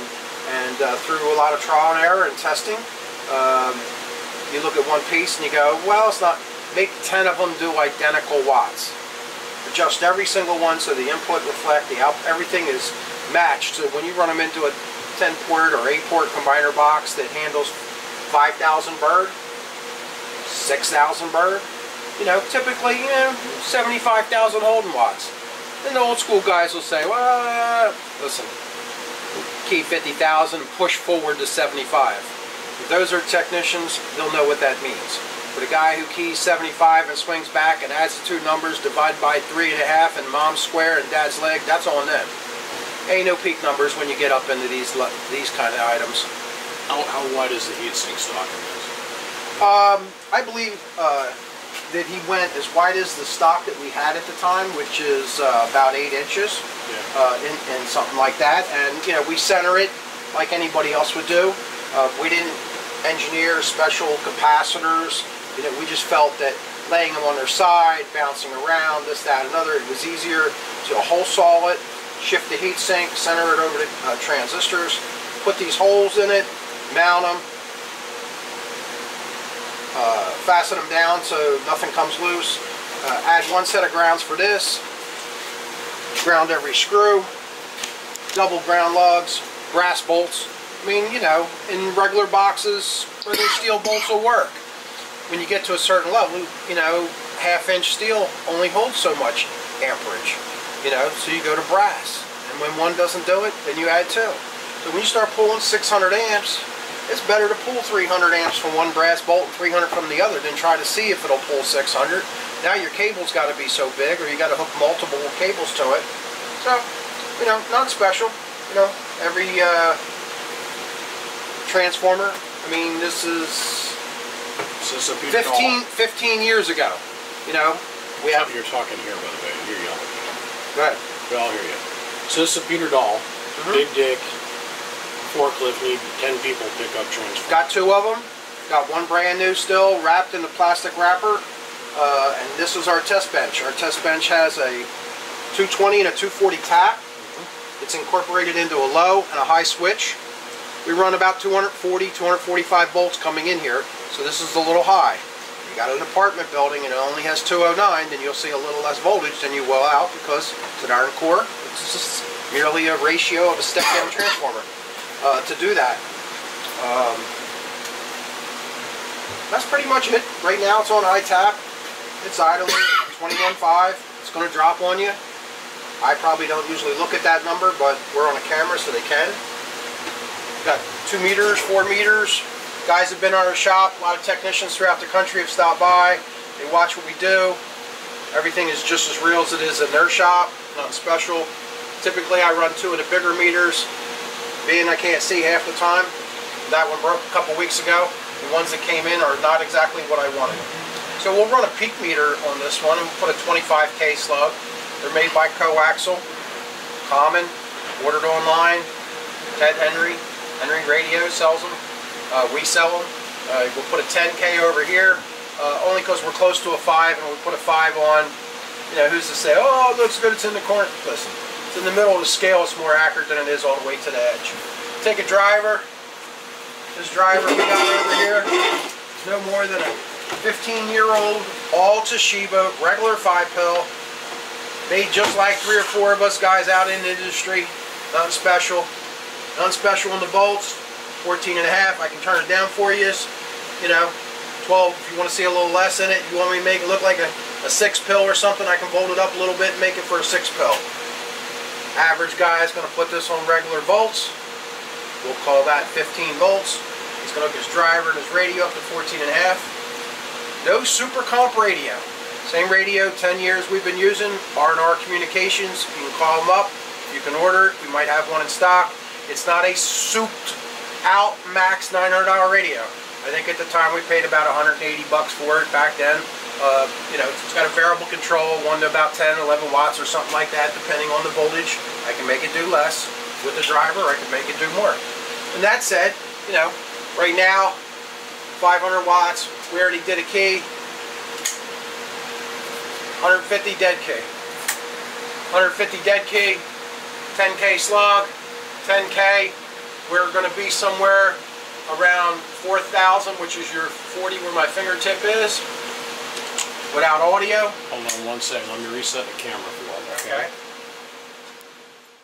Everybody remember, 25 and 10K. So this is 25 and that's 10K over there. Yeah, if some of the guys can't really read bird meters real well, what we're telling you is truthful, and if you don't believe us, then your technician can sit in the same chair and he'll agree with it. We're reading the top scale, adding 3 zeros. So 5,000, 10,000, 15, 20, 25. And then over here, we're reading the middle scale, adding, once again, 2 zeros. 1,000, 2,000, 3,000, 4,000, 5,000. Go ahead, my man. Run it out. 5-pill, Toshiba box, driving a 32. Audio.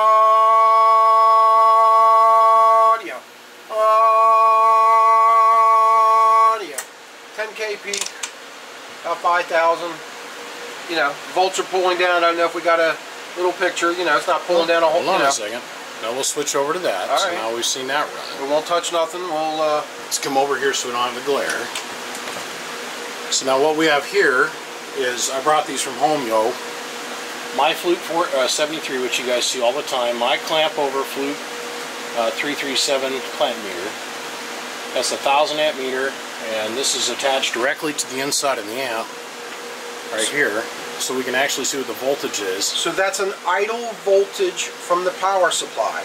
It's not maintaining that, nor are we intending to do that.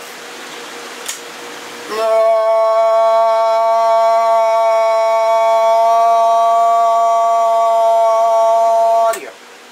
So we're floating down to 16.4 and we're pulling 490-ish amps. Almost 500. Yeah. I mean, you can go into the box, you can hold our hands on them, wherever you want. Now, my fancy-ass FLIR got left in Connecticut here last week, because that's where I happened to be last week. All the transistors, they're all look like 8Ds or 9Js, maybe, you know, through the course of time, maybe 1 or 2 has been replaced, but it's not an abused box. If we can get it to focus on the FLIR, which we won't. There's nothing hot except for the flyback resistors that go through the center of the amp. It sure be nice. Yeah, it should be nice if somebody came along overseas and made us Toshibas, and you know, you could start making these every day to just please everybody. But unfortunately, we don't live really in that world. So now let's go over here real quick and let's show them drive. Because everybody's going to want to see what we got going on for meters. You want to turn the switch off for it, or you want to see it while it's in action? Let's go over here. So first we'll do it with everything hooked up. So this is what we've got going on here. It's back asswards from what you guys are used to seeing in my video. So 25 watt slug, so we're reading the top scale, adding no zeros, and then a 500 watt slug, and this is both an average, going forward. So we're reading the top scale, adding 1 0.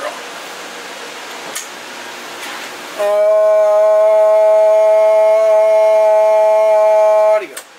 And we'll move the voltage back to where we originally started the screen at about 14.5.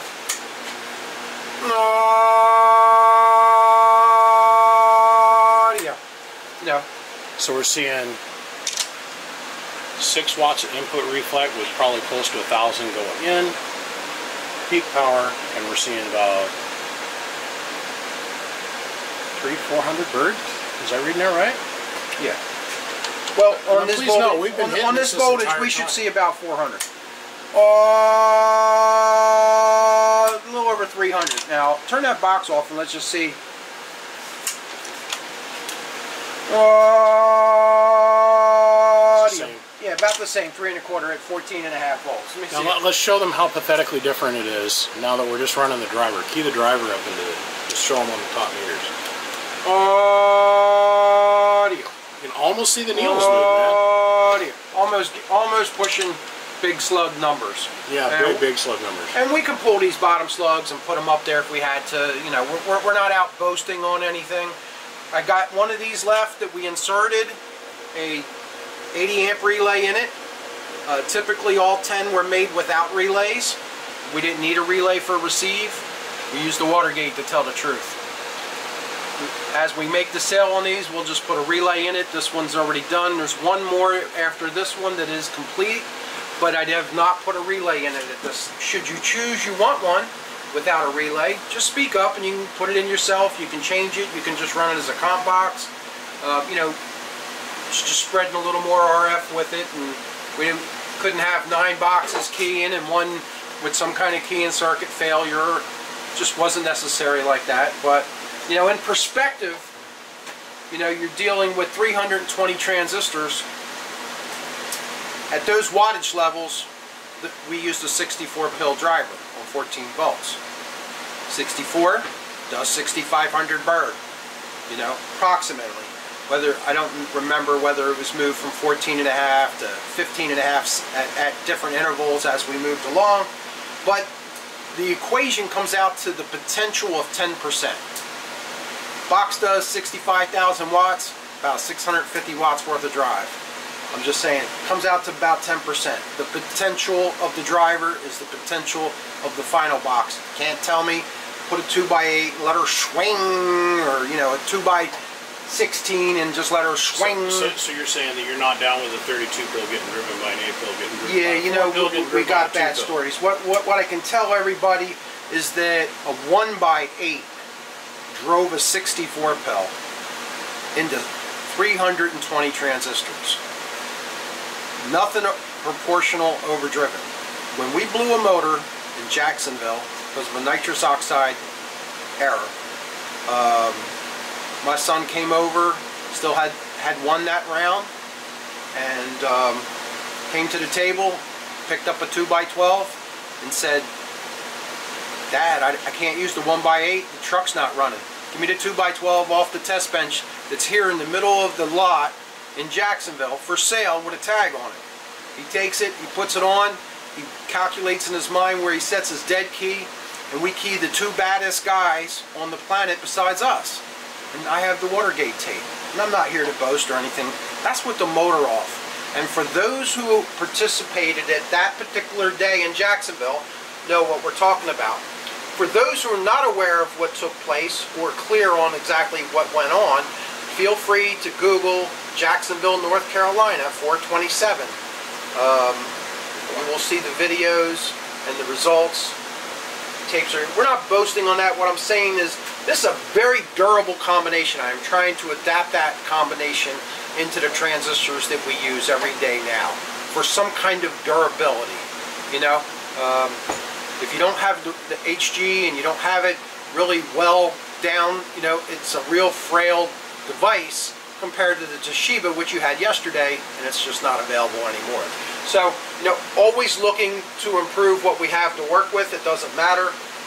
But anyway, so we have two of these, and you know, inside of, I believe these have some other things that are somewhat hidden in there or underneath them. We'll talk to anybody who becomes interested in it. You know, most of the guys still have these that are out there. The only one that's probably fell apart is a guy that does some mining work, and I need not speak of his name, but he put this in the mine and ran the coax throughout the mine, where all the Jeeps and the trucks and whatever thing in there smashed into the coaxes. And myself can testify that the guy has never been a pleased customer. I have somebody else visit. I have somebody else visiting my shop who does not need to stand up and be notarized. That he knows the same thing that's happened at his end.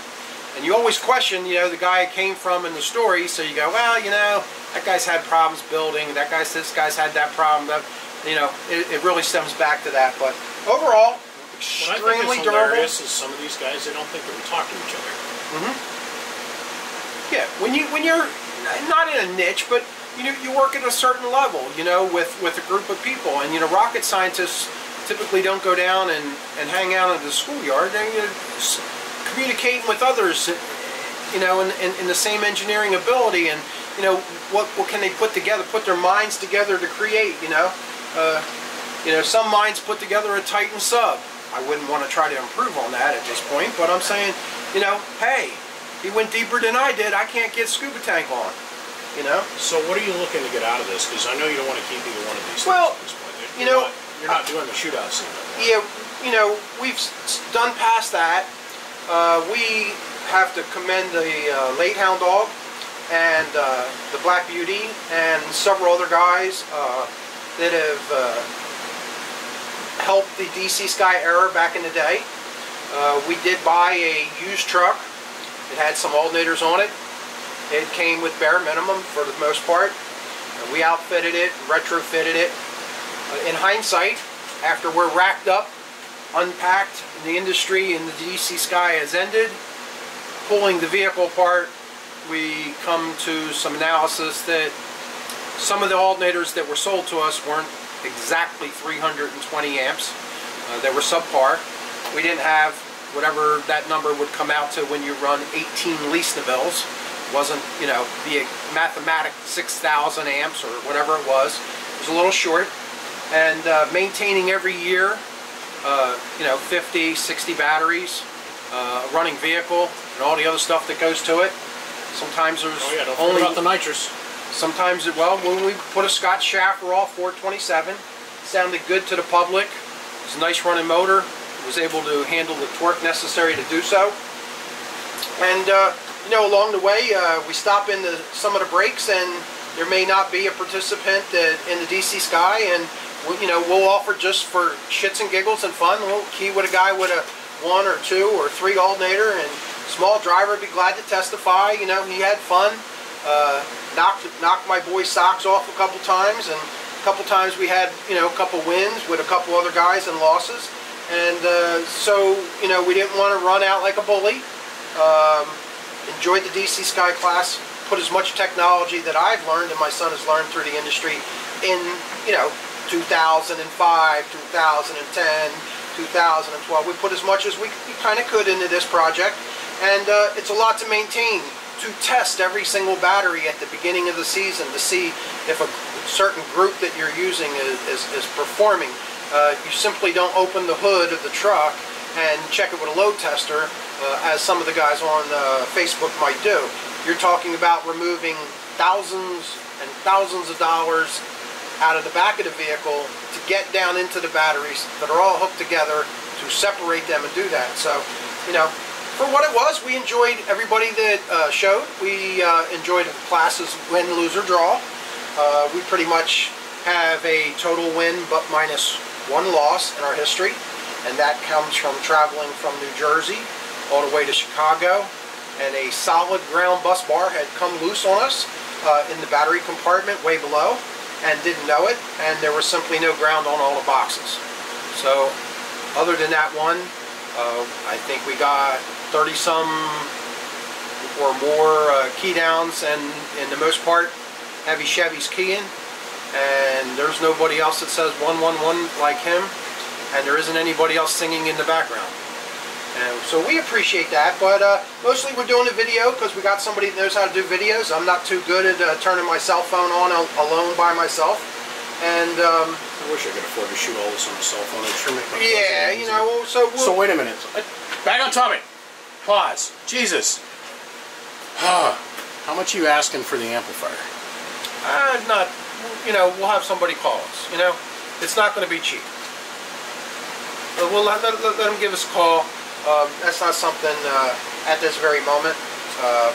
But we have these, and we have two. If you want to use it as a base, I have the Fatboy 900 amp used, 15 years, still sitting here. But typically, we now use the regulated bass box power supply for the HGs because they simply won't handle that idle voltage. How many amp is this one? This is about 1,000 amps, 900 amps. Okay, and then now what are we doing? If you guys could see off into the darkness here, 2 rows back there, we're currently building a 1,000 amp supply. Yeah. With them beautiful new so HP supplies. You can shine, if you spin that around to the right, see that little pink power supply down there? That is another 900 amp. I'll get in front of the screen here. Gentleman bought a 900 amp and a 48 pill. He never got it out of the box. Called somebody. Well, that's the one that's still wrapped in the plastic. Right, still wrapped in the plastic. He developed cancer. He called me on the phone. He said, when I pass, me and you have talked. My wife will burn the stuff. You pay her what we agreed on, and so be it. So somebody else picked up the 48 pill in the meantime, and there's a 900 amp. Now maybe you want to run it in your vehicle. Maybe you want to build your own switchers and conquer the world. I am just great. If you decide to show up with a pickup truck, you can take a new one, you can take a used one. This one has high and low. I'd have to recheck that one over there. But they all have a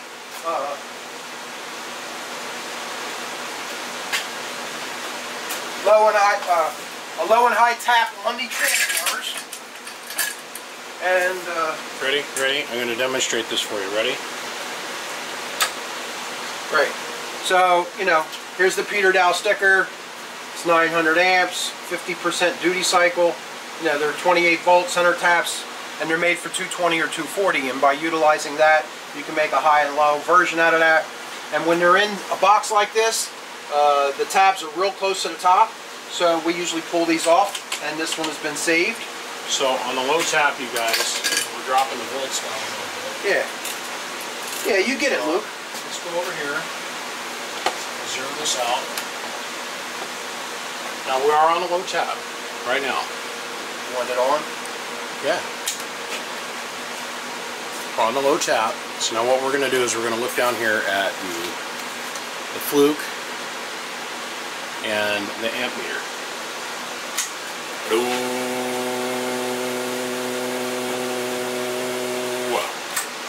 You notice we were running at 16.5. You notice our amperage has come up a little bit. So we're going to go up to the high tap. So let the voltage kind of climb up.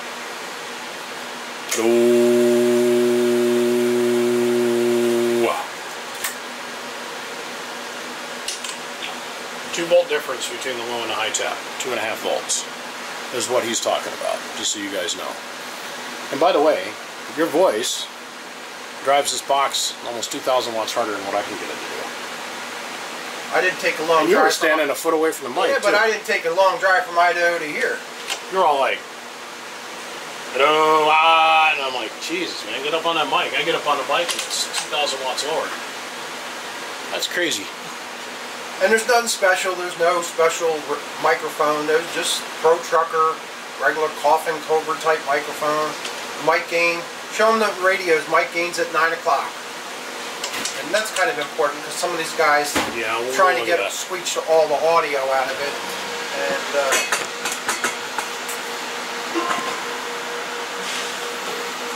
I mean, like, legit. So, well, enough said. If there's somebody out there in YouTube Gargler land that wants this very unique and rare amplifier, I'll go ahead and I'll insert somewhere about 5 minutes ago. Okay, so what you have to keep in mind is that what you just saw with that single 32, you times that by 10, and that's what the total output of the truck was. So after talking with Jeremy a little bit on the phone, that's Charger's kid, he made it really clear to me that the highest they ever took the dead key on that truck was 80 grand. And they would normally key it somewhere between 60 and 70,000. And that's going forward. Not keying at 100 grand falling back. That's keying 60 to 75,000 going forward. So let's go over some of the particulars of the truck. And I got a bunch of little notes. So if I keep looking down here to my right, what I'm doing is I'm looking at my notes. So they bought the Suburban in 2006, and it sat for about 8 months, almost a year. And what they got was a truck with about 5 or 6 alternators on it, and it had some combiners in it and a couple other things. And they took it all the way apart and started over.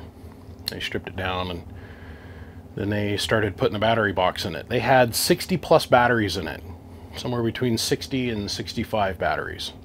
It was a combination of Optima red tops and some 6-volt golf cart batteries. They had a high volt system and a low volt system. What they mean by a high volt system is 18 volt batteries. Even though they had 16 alts, that's still roughly, because it was an intermix of 350s and 280s and whatever, they had roughly about 5,800-ish amps worth of generation underneath the hood. So I got to make sure I got this straight. So let's see here. The first motor was a 383 stroker, which then in turn they squeezed a little bit of frickin' extra go juice in it and got another 100 horsepower out of it. So it was a 400 horse motor that they had spinning all 16 of those alts. Now, they will admit that there was one alternator that was originally installed on the truck that wasn't perfectly square. And the way it was at on the bottom of the motor, it was almost impossible for them to take it apart and sand or shim it or jimmy the thing around to where it wouldn't spit the damn spit the belt off. It didn't matter. They were mostly running on capacity in the batteries. Okay, so they would get to the brake, the whole crew, and I'm going to come back to this. It takes a team. Okay. 427 made this really clear to me. He goes, man, it takes a team to do what we did. Now, him and Heavy Chevy did most of the keying. Because the problem with his lung capacity, Jeremy admits, is that, at the end of 20 seconds, he was about to pass out. So Heavy Chevy and him got to do a lot of the keying because Heavy Chevy had a lot of lung capacity. That's going to come into play here in a few more minutes. We'll get around to that here in just a minute. The combiners is where they started really paying attention, and they got a lot of knowledge. Now, I've seen the combiners that are there. At Fatboy, I got to see them, take them all apart.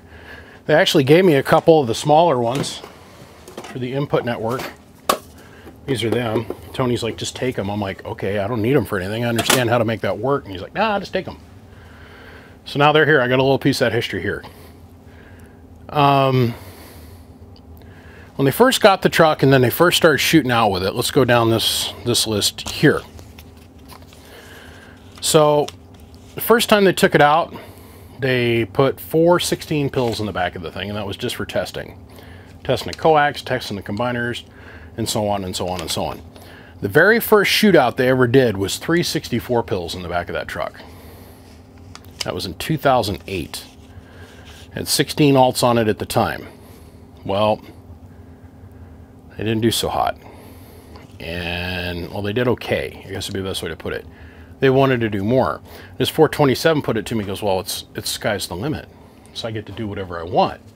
And he goes, really? Whatever I want? And they're like, yeah, whatever you want. And he goes, I'll get back to you. So now he went home and went over to Tony's shop, and they built 6 32 pills and put them in the truck. And they went out and had a little bit more fun with them. And this entire time, Jeremy's learning. 427's learning. Tony's learning. They're figuring out this setup, right? And Rip's coming along, and he's out there playing with the antennas, and 427's out there playing with the antennas, and the team is starting to come together. So Jeremy said when they went out and they competed with the 632 pills, they had a lot more luck with that. Of course, if you think about it, that's double the power that they were utilizing before with the 616 pills. He very quickly figured out that you had to make everything match. So he was raping the shop, going through every single thing, every transformer, measuring everything, every capacitor, every length of wire, everything. And he started to cook up this idea of how to build these Super 32s. The idea was that you would leave the amplifier with a lot of headroom in it, not maul it. The problem that we have today is people think that a 4-pill should do like 2200 bird or some crazy number, right? Or an 8-pill should do, you know, almost 3000 bird on 22 volts. Well, that's not the way that they had set their system up. Their idea was, in DC Sky, was let's build a big enough amplifier that we don't have to drive it to full tilt. You know, so they'd pop some boxes, the 16 pill setup. They'd pop a couple pills in that setup. But when they got to the big box, the 320 amp or 320 transistor box, they never blew a pill in competition, not for multiple years. Now what we're going to do is we're going to cut away, and I'm going to let Tony speak for a little bit more, and then I'm going to come back. We're going to interlace some other video. We've got video that's out there in YouTube that's been out there for, well, over a decade now, that we're going to bring in here, and I'm going to do a little breakdown. And I believe, actually I'm pretty sure, that was in Jacksonville. This is a little segment that we're going to talk about. For right now, we're going to go listen to Tony tell us about how it was keyed and the voltage system and how the truck ran. Let's do that. When it comes to that. So we'll move on. There you go. Let's go. Dead key on the shootout truck going forward was what? On the 50 line. grand. Going forward. Oh, yeah. Motor off. Right. Dead key. Motor off. I think the day in Jacksonville, let's see, you're on maybe 3 keys, 4 keys of the day. This last 2 are in line. Those are the top dogs that you have to key with. 1 or 2 seconds into the key, the motor breaks. So you're into maybe 8 seconds of a key. You're keying 50, you're holding 60, 65. There's no alternator to charge up all these batteries. The second baddest guy in the country, if not the baddest, Black Beauty out of Ohio. You know, we key with him. We have... what did he have in his truck, do you know? You know, I never asked. I know, speaking with some of the techs nowadays, they were upgrading into that, trying to stay, you know, competitive in what we were doing.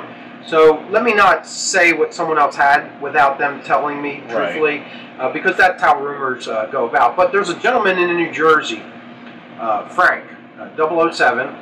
He does videos. Everybody's very familiar with Frank. And I really wish Frank would come out with something that we could all Frank had done a video that I don't know where there's a copy of it, but he had done a front video of the package, and you could hear in between these last 2 keys, the president of North Carolina, you know, the CB club running the break on the field, and he's like, I don't know how it's going to do. I'm like, we're just not moving. I mean, you know, they can pull out, and his buddy can pull in, or his friend can pull in, or next one in line. We'll just keep keying where we are, you know. And there's a couple other guys. There's a guy that does used to do asphalt down in Maryland. He was right up on it, seen the oil dripping out of the oil pan. It wasn't an accident. The Vickers a connecting rod hanging out the bottom. You know, by validation, he's still an active guy in this industry. And so we keyed only on batteries, while someone else is running all their alternators in their best boxes at the height of our industry in North Carolina, live with at least no less than 5 or 10 people doing full recordings. And, you know, we prevailed into that incident. And I think when we got off the key, it was like at 60,000 watts. Not? How many rounds? I believe that day there was 4 or 5 rounds of keying. Without any? No, well, the last 2, when we won the one before the final, All right. we took on the number 3, the runner-up guy. Okay. So we didn't have to really move. Right. And then we keyed You with won him. that. You won the round. Yeah. And you didn't need to move. So then you went from last. Right. And again, that's still to this day, if it's YouTube at Jacksonville, North How many Carolina. alternators did you have on it at the end? So we still had the 16. Wait a minute. I want everybody to pay attention to that. You had 16 320 amp alternators. Well, let me say that the 2 that were hanging were the pancake style 200s that seemed to be much fatter. That somebody said there was 250 armatures and rotors installed into them. And then I want to say that presuming that all the alternators were 320 was not what happened when the truck got disassembled. So maybe they were 250s or something. There was like 2 250s, 3 270s. You know, a couple, maybe 10 of them were 320s. And how many horsepower was the motor? Well, you know, we got the truck with a 383. It had a little 125 shot power shot in it, and that didn't end up working out well. Our fault, my son's fault. We bought a Scott Schafferoff out of New York, a small block 427. It was like 525 horse, but it had a lot of foot-pounds of torque. Yeah. And we're not drag racing. We're turning a load. On the front end of the crank. Yeah, running a 9.5-inch crank with that many belts and alternators. Yeah, did it have the titanium crank in it and all that? Yeah, you know, it's a forged steel aftermarket crank or replacement scat crank. Who did the belt adapter on the front?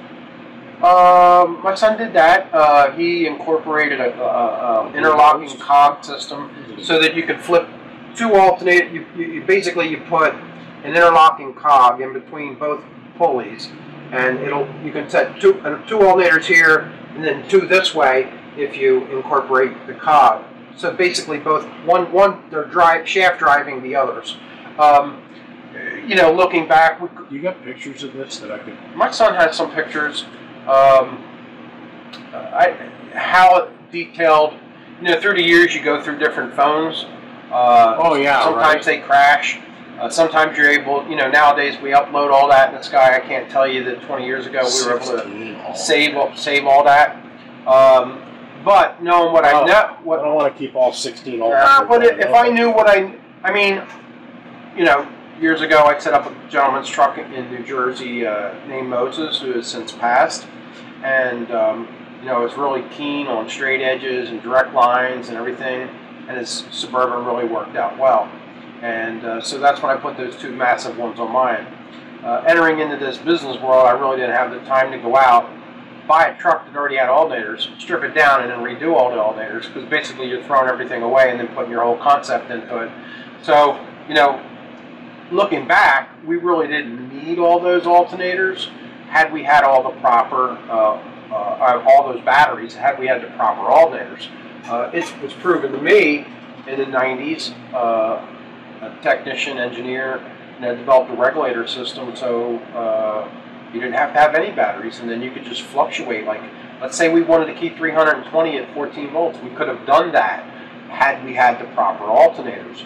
If we wanted to volt it up 18, 19, where we wanted to, you know, we would have been able to do that. But the battery bank system did save us the 1 engine failure, right, which was the big thing, because we were able to do that in North Carolina. Did you guys have to shave the back of the bell housing and put a short case or slide a motor back or beat the firewall in or all the other crazy stuff? There's a gentleman that bought the truck from us secondhand that has it currently. Came with no motor, no trans, and you know, we had to put bigger springs, a little stiffer stuff, holding all the weights up in the truck and stuff. You know, originally it had a good paint job with just normal wear and flaws, and then, you know, it takes more and more as we change the motor. You get a little bit more dingier, and as you work on it and do stuff, you know, you have issues. One of my greatest times watching the truck key, and usually I'm at a table making sales, doing business while my son's entertaining everybody, was at LaGrange, Georgia. And if a small driver happens to see this video, I'll thank him and let him know that we still carry that plaque that we got from him. The reason is there was the most amount of DC Sky attendance in our time keying in LaGrange, Georgia. How many were competing in the DC Sky class? You know, maybe 8 or 10. Right, so it's very thin air. You know, right. We were pretty sure about our game. It was like, for us, a new place, keying off of, so to speak, like a boat ramp park kind of thing. You know, he did an excellent job putting on the brake. There's people that I know that refused to pay $20 to enter into the break or whatever he charged. But the man had barrels with water and soda, no less than 20 filled with ice, manned by a Coca-Cola truck. And the guy just, there's no charge, just grab one. You know, the food was free. He put on one of the most nice events. And when it came to keying, he knew that he was going to be fair. We were friends with him, but he wasn't biased to us. And pretty much all the dogs in the country came out that had a chance. If they had 96 pills, they came. They had 128 pills, they came. 196 pills, 200 pills, 300 pills. You know, we keyed. And, you know, very first time we key, we have, like I said, we have a bad alternator. Pretty much we charge before we go. We idle, you know, 1,200 RPMs most, you know, part of the day prior to being called. And once we rev the motor up past 3,500, we always lose a belt. We know that. It may take out more belts. It may take, there's 3 belts, it might take out all 3. You don't know how lucky you get. But you know, sure enough, we split that baby out. It came out like a rattler right out underneath the truck, you know. People start betting the other way. And listen, me and Blue Ghost, I'll bring him in. Blue Ghost, one of my great friends. You know, he see me stand on the tailgate. He waved some money. His best friend is keying with us, and he doesn't believe it. And I'm just saying, he does that. We're great friends. We do business together. I love the guy, you know. But business is business. We're getting down to business. If I got down to making pulleys and alternators, I had to compete with him. If I got to do antennas, I got to compete with someone else. We was on the line. My son is competing. We was making horsepower. We was making watts. And we keyed with a bunch of guys. One little humorous thing is, ladies and gentlemen, you can understand if you have 10 32 pills, super size boxes, and a 64 with a 1x8, 64 batteries in the back of your Suburban, that kind of quite full. And we had one gentleman down there, and I'll not belittling him, he just didn't understand, he slightly humored me. In DC Sky, the man opened his passenger door and said, "Do you want to check me?" Ladies and gentlemen, we're in DC Sky. Nothing to check. But when you open your door and I can see out the other side, I don't need nothing else. You know? And when it was over, the guy said, "I'd like to hear the tape." And I said, "Seriously, I'm not butting your head, man. You don't want to see the tape. You can hear the tape. It's not us to give anybody the tape. You're there at the room. They're out there. They put it on the table. They play it. That's on you. I'm going to hold my hand up and my hat up. I'm not going to pull it down when they play it, but I'm just saying, if you're keying 96 pill, old school technology, that means you're holding about 8,000 watts. You're only about 50,000 short. You don't want to hear that. And I'm, you know, am I off a little bit? I could be. I'm not bragging. It was a nice break. It was one that I really enjoyed that was down there. You know, again, 30-some keys or whatever it is throughout all the years. My son enjoyed it. It brought us as father and son together. We don't work good together. I can't work good together with him. But I love my son. And for what he did, and I will go and, as I do this time, set up some tables, meet and greet people from California, whether it's Bob Burns or or whoever out of Georgia, derail out of Georgia, I enjoy myself. I'm not going anywhere. I'm not farming. I'm not building ships. I'm not welding steel buildings.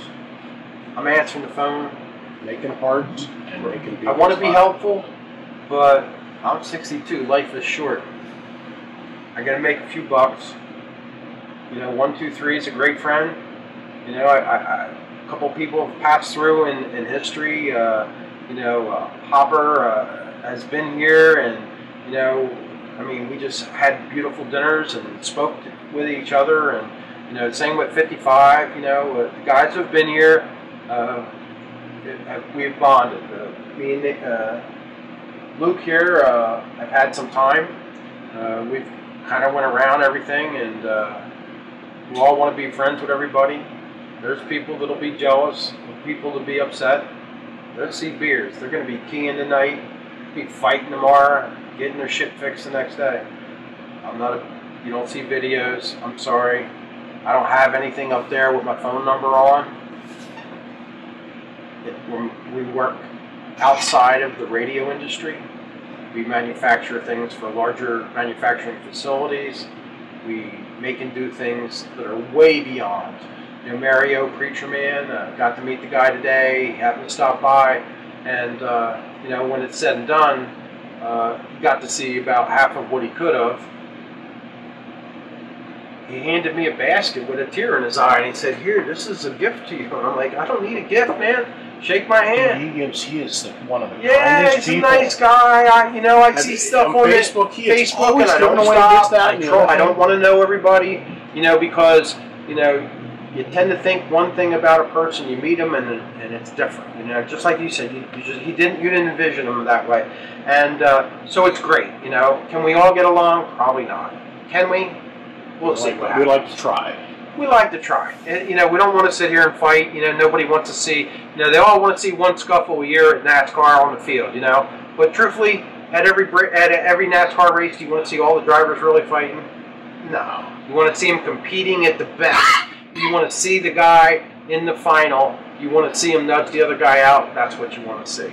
And you want to see that if something happens, the other team's going to run over and pull you out of a fiery crash instead of flicking you the bird. You know, but you know, I don't know how much we got going on, and let me jump in here and say thank you. I appreciate you, one, for opening the doors, two, for being such a wonderful host the last couple of days. Of course, I got to be here for a little bit longer because, well, there's other shit we want to do. Yeah, you know, again, you know, for years we could sit here and do videos. I do not know how Luke does it. I commend him. There's several others. I know Carl and Dan and a bunch of other guys. They have time to do it, and I'm sorry, I don't have time to do videos, to do stuff like that. It's enough that with the guys who do get me on the phone at a certain point and we have a conversation, that it's always 30 or 45 minutes. And hey, one more quick question. One more quick question is the most famous line. Oh my God, I want it on a shirt. We're about to make some cooler cups, and we'll get that little bit out there. And, you know, I have office staff. We all have health issues, come and goes throughout life as you get older. Michelle has managed to make several people some nice cooler cups and representing of their product and who they are. Yeah, like hold up your little cooler cup there. That's I mean, you know, this wasn't from her, but you know, everybody likes to get a little, you know, if we can do. Everybody's seen mine. I went to Hawaii and back with me. It was somehow magically in every photo I took in Hawaii. You know, it's great if you know a little bit. You know, there's a few guys, and you know, nobody wants to pay shipping. My best suggestion is, I don't care where you live, just make arrangements and stop by and pick it up. I don't want to charge. If you got a FedEx account or UPS, call them. I'll charge you for the cardboard box and bubble wrap and peanuts. $5. Let them come and get it. It's fine with me. Today I pick up a roll. You have me chuckling. You spend. Can I put that number out? Will you spend on what? Let's just say bubble wrap a month, or well, not bubble wrap. Let's just say that Uline is a very valued supporter. Is a cardboard, peanuts, and supply bubble wrap distributor in the country. They have at least three, if not four now, large locations, and we spend $2,500 per month there's no way to figure out how I'm going to add to a 70-cent toggle switch any part of that. I've never been to a place where they have to have Yeah, 6-foot tall rolls of bubble wrap hanging on the wall, and they've got 10 it's more phenomenal. in the storage room because you go through that every 2 weeks. Yeah, It's, you know, we don't want to. Look, stop by and pick it up. Don't, you know, the Preacher Man was here. He didn't pay nothing. You didn't have to get it in a box with cardboard. Stop by, pick it up. You know, there's no shipping free. It's in the price of the product. You know, how are you going to put a guy that buys one transistor and he buys 10? How are you going to put $8.95? You know, pay $8.95 and the rest are free. I'm just saying, you're working on websites. How do you sell a 102-inch whip stinger to a guy in Hawaii? You know, the post office has to deliver over a 6-foot package. Shipping is $24. The stinger's $20. The cardboard tube is $7. I'm just saying, how? Buy 3 or 4, save them, split the bill with a friend. You know, if you're going to buy an antenna from Dan out there, you know, and you're getting a 6-foot stinger, buy an extra stinger now. Next time when you buy the bottom shaft, the bottom part, just you only got to get a small normal weight box. But, you know, shipping sucks. UPS, the time that we're doing this, is going on strike maybe in 2 weeks. It ain't helping. You know what their complaint is? That the corporate office made $13 or $31 billion last year. Why is there a surcharge on my bill for an extra bit of gasoline diesel fuel? I'm just saying, somewhere, something's gone astray with America, you know? Just raise the price. Cow needs more. The gallon of milk ain't $1.99 no more. I'm just saying, I don't know what to tell them. Does it cost more to bring the milk to the store? I'm not sure. Well, I'll hand it to you. The all I'm fee to going to hand it say to you is is free. I want to wrap this up. All I'm going to say is I want to say thank you for helping us out the last few years that we've done the BBI Bakerman break.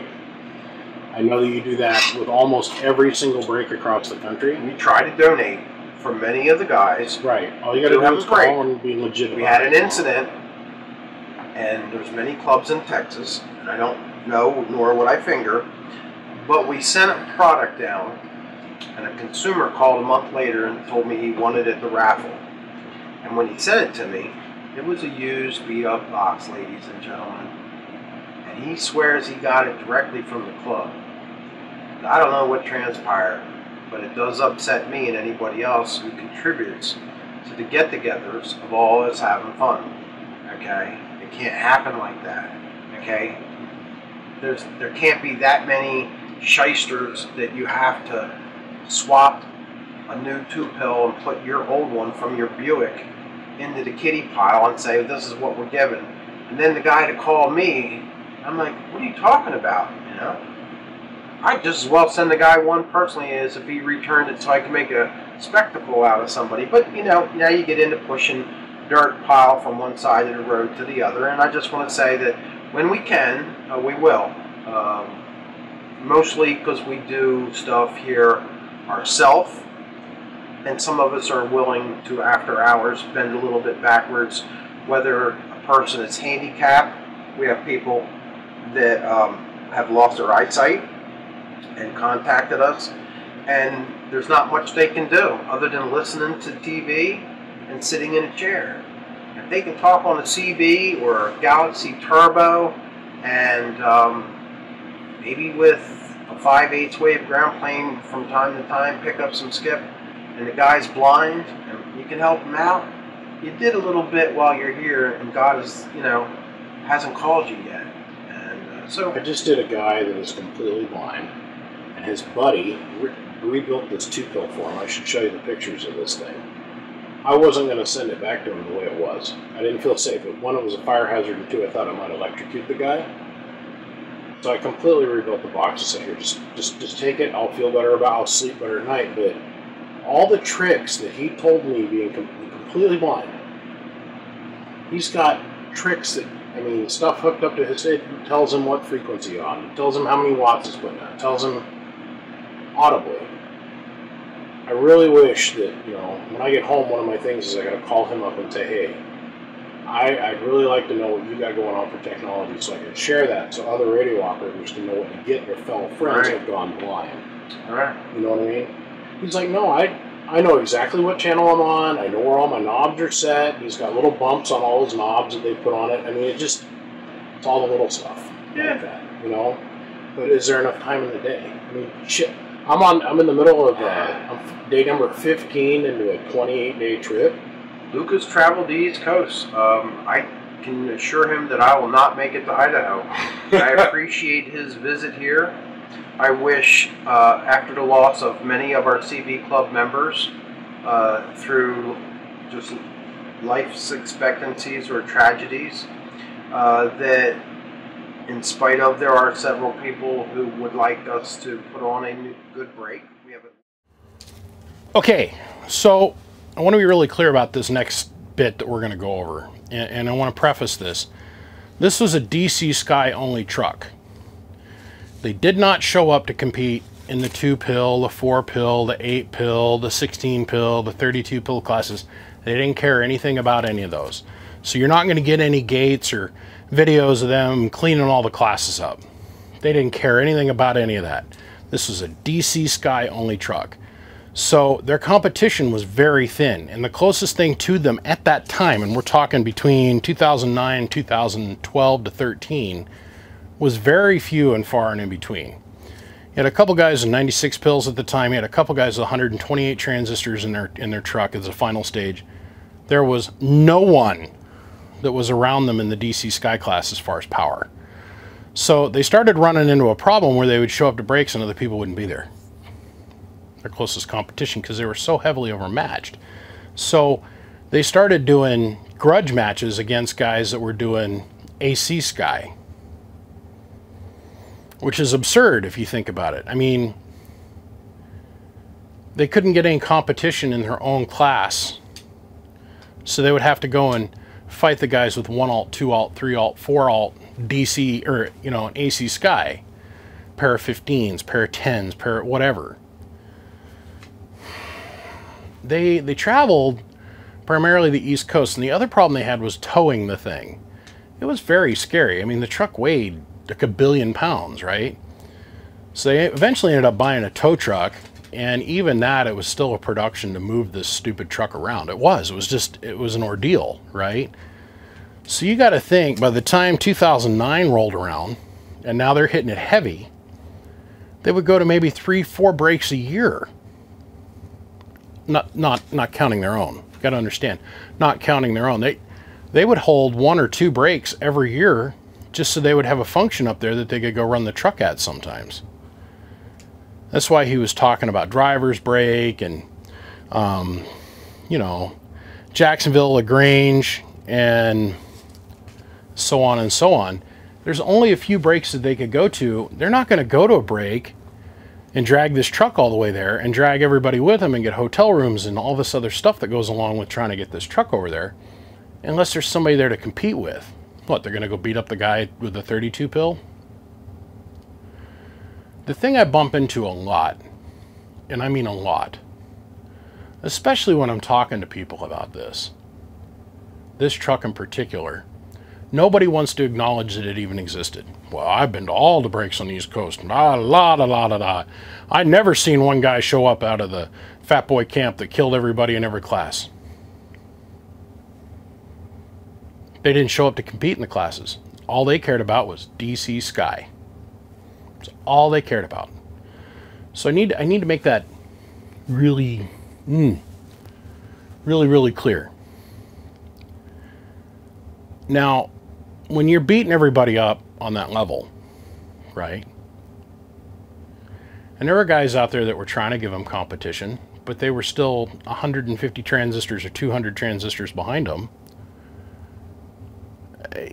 We don't want to talk ill about those people, right? Because they were still kicking ass. But like Tony said, you know, sure, you showed up and you got yourself 100 and whatever, you're still 200 transistors back. They were doing grudge matches like crazy. Now what I want to talk about next is I want to cover the motor blowing up in the truck. Because this one story has spawned more legend. And it has been amazing to me to listen how the story has been morphed by the time I heard it out here in Idaho. You know, they don't even have the guy's name right. You know, it's,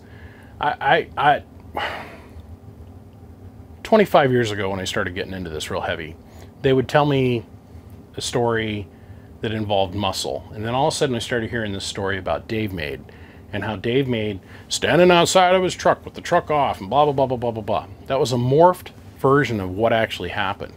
So here I am 15 years or 10 years later after hearing that story, and now we're actually getting down to the crux of what actually happened.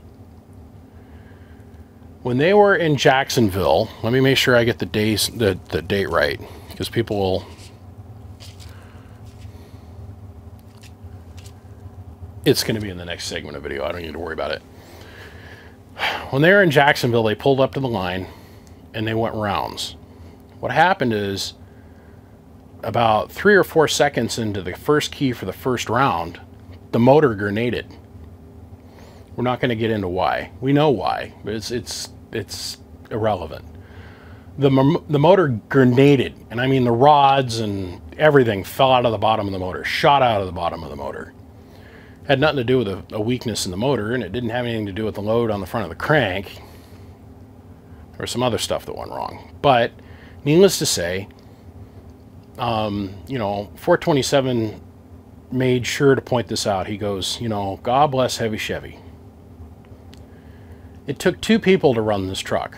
You got to understand that. It took 2 people. One guy watching the meters and watching the regulators and to run the RPMs up, and the other guy's over there going, 1, 1, 1, 1, 1, 1, right? You can't do all the jobs yourself. So 2 seconds in, the motor detonates. Kapow! And I mean, we're revving. Beep, boom. Heavy Chevy, bless his soul, never lifted. He stayed in it. He stayed on the mall. 427 says, man, I would have unkeyed. Heavy Chevy stayed in it, balls deep, and never lifted till the light went off. Now what we're talking about is drag racing, but sitting still. And you're doing it by keying on the air. Let's stop talking, and I want to show you this thing blowing up. I think you guys are going to find it as interesting as I did.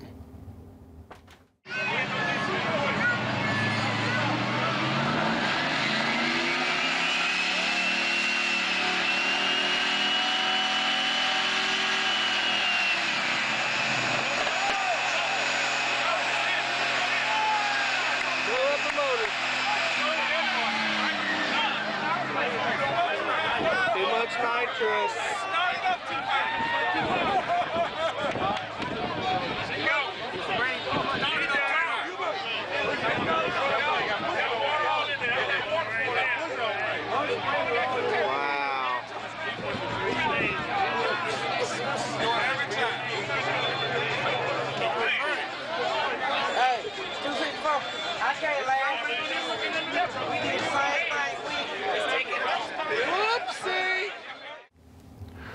Okay, so the motor blew up. Now I'm going to tell you a story. Let's go ahead and let's rewatch this video.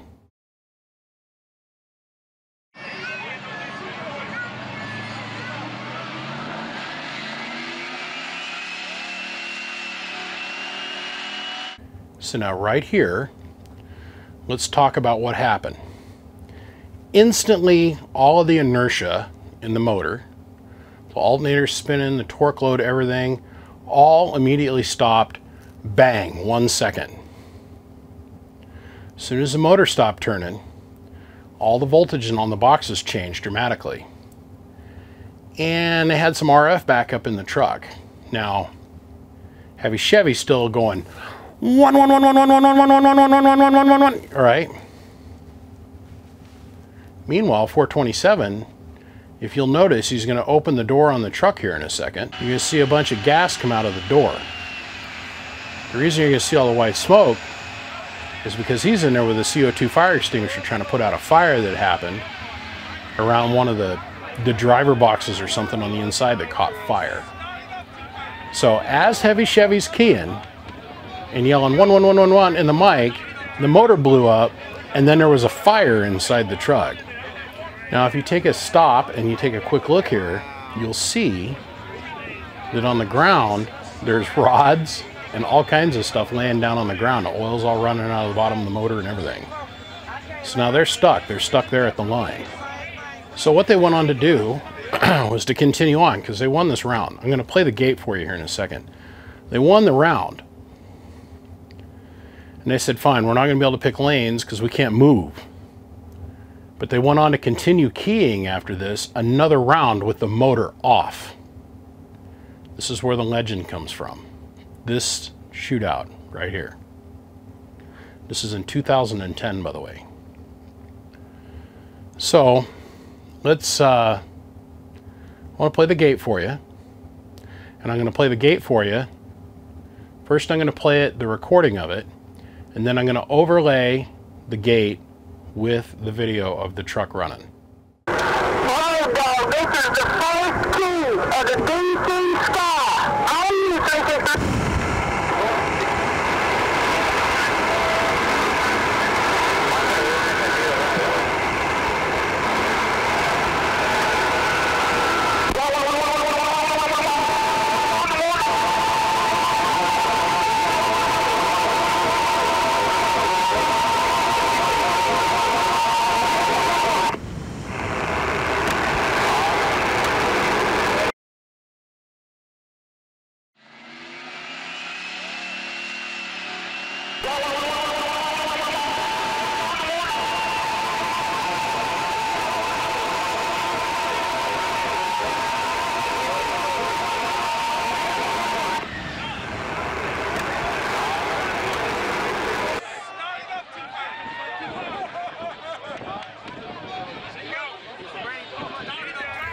So, the reason that's important to show you guys is because when they first keyed, it was a complete cutoff. I mean, it was just cutting him clean off. And as soon as the motor blew and that amperage and it shut off, all of a sudden you can hear beep in the background. So it went from a complete cutoff to, okay, now he's not getting around. And there's no way in the world they could have called it for anything other than 427, but you can hear the difference from a complete cutoff with the motor running to just run on the capacity of the batteries. So let's go ahead and let's look at the second round, and then I'm going to throw some other footage in there too, but let's go look at the second round, and then I'm going to play the gate of the second round for you guys, all in one thing here. So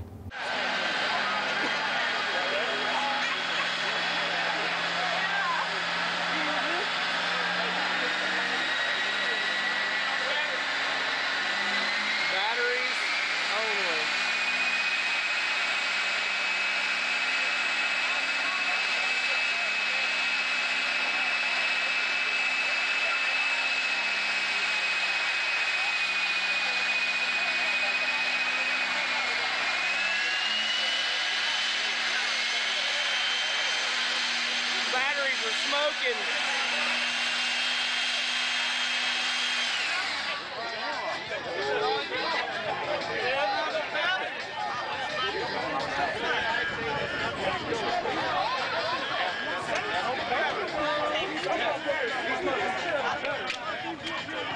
Oh, don't be getting them away.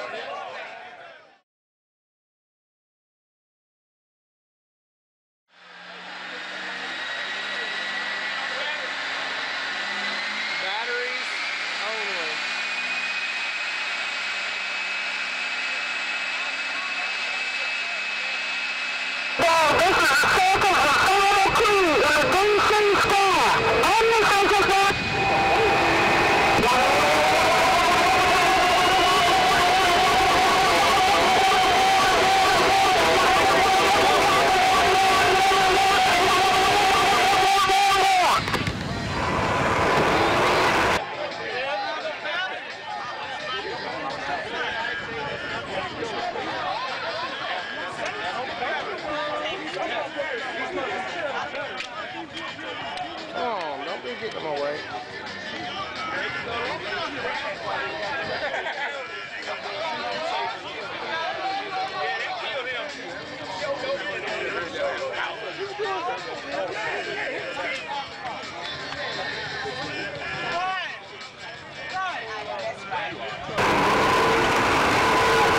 Going to the water gate. It's going to the water gate. Got a winner. 1-1-1-1-1. We got a winner. 1-1-1-1-1.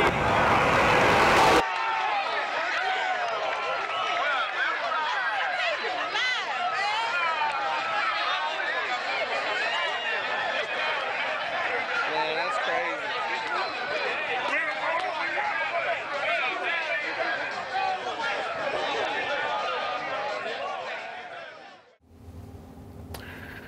Okay, so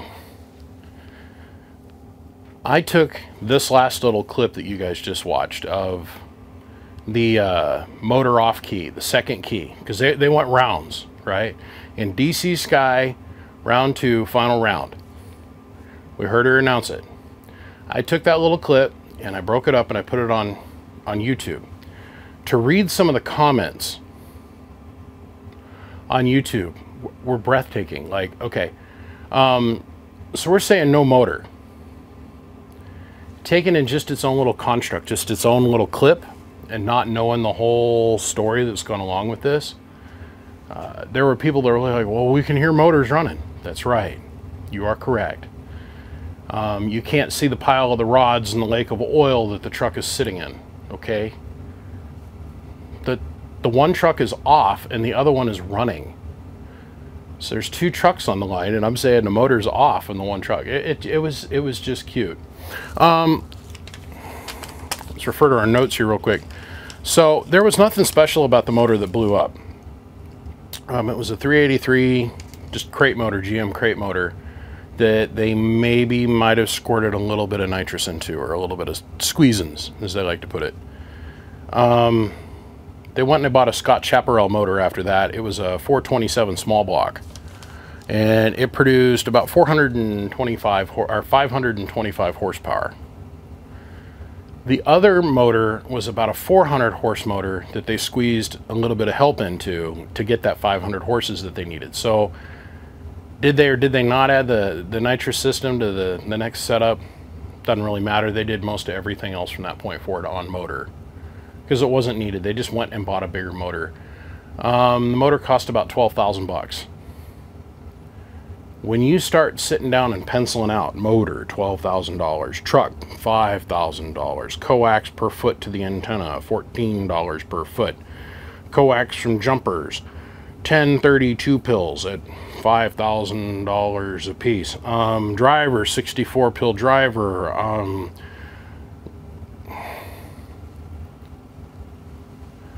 this becomes absurdly expensive. And you would not put something like this together just to say that you have it. You take it out and use it. Now, you can accept that this is what it was and this is what happened, or you cannot.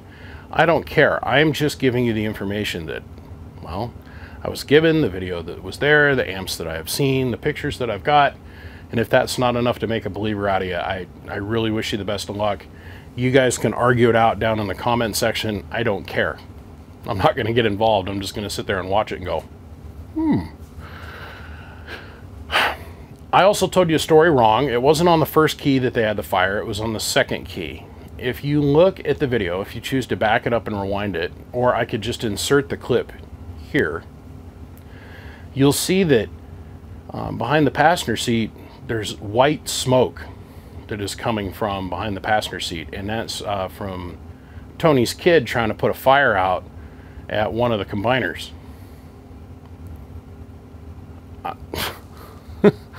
Let's replay that again, man. I mean, Heavy Chevy never came off the mic. So what I'm getting at is I misstated. I got something wrong. And when you get something wrong, admit it, embrace it, and move on. The second key, when they were broke down on the line and they could not get the truck to move. I mean, they could. I'll show you a clip of how they actually got the thing off the line. I'll show you that here in a second. But he's in there putting out a fire, and Heavy Chevy's still at the ball. It's crazy. You'll see all this white smoke roll out of the door of the truck if you're paying attention. So, that being said, we're going to segue into the rest of the interview. More notes. So, the top trucks at that time were Hound Dog, Black Beauty, and then, of course, Fatboy. Okay, 427. They want me to give shout outs to a bunch of people. Hound Dog, of course, Rip, and rest in peace, Rip. You've gone on to be with God. This is 427's list, by the way. Okay. The third person he wanted to give thanks to is his dad. Without him, it would not have been possible to put any of this together or get any of it done. He wants to give a big shout out to Saltwater Taffy and Lady 318. Those two guys are, yeah. Big shout out to Heavy Chevy, and of course a gentleman by the name of Little John. They want to give big thanks to him. This is the team of people that helped them put this thing together. Now, jokingly, and I got to say this as a preface, these are not my words, but they want to give a shout out to Danny123, who was present at the time. He was working on becoming the thing that he is today, and he was there. He, as 427 said it, with a smile and a smirk. Thanks for the help with the one coax connector. I don't know what that means. I don't want to get involved. But they did want to put Danny's name in there, Danny123, as an honorable mention. And the other person that Tony insists, Fatboy insists that we mention is Terry Davis. 155 Terry. He's a badass. He's been there, done that, done so many different things in the radio hobby community. Really pioneered a lot of different things in the AC mobile trucks. Has helped a lot of people. He's also a friend of mine. He's a friend of a lot of different people, and he's just a book of knowledge. So, Terry, hats off to you, brother. Thank you for helping put this together. Rip was part of the antenna team and really had an instrumental hand in a lot of different things too. And I got to be very careful what I say here, because people on the East Coast take credit very personal. Like if you don't give them credit, they lose it, and their minds melt down, and smoke comes out of their ears, and their eyes roll back in their head, and next thing you know, their wang is stuffed in their own ear, and they're on the keyboard going crazy. My intent is not for people to be upset or hurt. My intent is to just try and give credit to the people that the guys that put this all together wanted to give credit. That credit was due. So the level that people helped and the way they helped, I'm not going to get into that. That's none of my concern. But I just thought I'd cover that. Okay, before we jump into the last segment of this video, I got to tell you that another thing happened. So they blew up on the line, the motor, that is. Because the motor's off, the voltage is down, the amperage is now down a little bit. They had to make an adjustment in the truck. And what they did is they took the 2x8 out and they put a 2x10 in the truck. So in its last configuration for this video shoot, and the largest configuration they ever had in the truck, because after this they went back to using the 2x8 as their driver, was 2, driving 10, driving 64, driving 320, or driving, yeah, 320. So the actual official amount of transistors in its largest configuration is 398 transistors. So 2 short of being 400.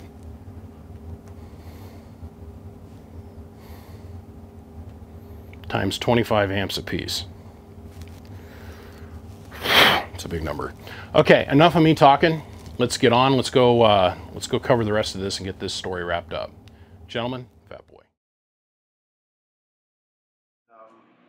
New Jersey just isn't really breeding fresh blood in the CV world that want to all get together. Jacksonville, North Carolina, it's more than 7 or 8 people that you see. It's 7 or 8 people over here to the left and 7 or 8 people to the right. and 3 or 4 people with the key down, and 2 people running back and forth to the produce stand. I mean, it becomes a big thing, and it's great when you can go to one and you can walk around and you can get something to eat and drink and walk at your pace.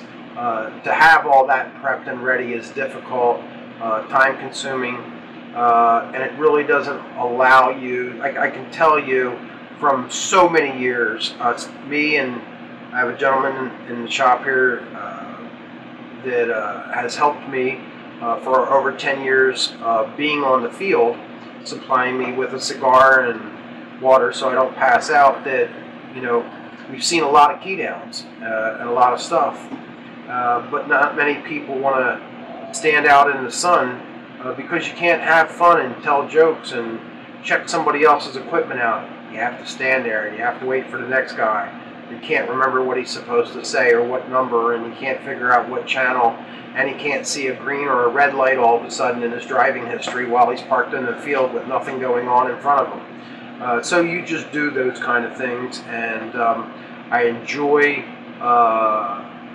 my Watergate guy in the past, Saltwater Taffy, to commend him, that we had configured a base station in Atlantic City on top of a parking garage, and it was recorded on a CD, and we were able to, instead of a tape recorder being old-fashioned, sometimes being partial to the way where the tape recorder being played, as many people would tell you. They drove home, put the same cassette tape in their Denali, and it sounded different than it did in the Watergate room.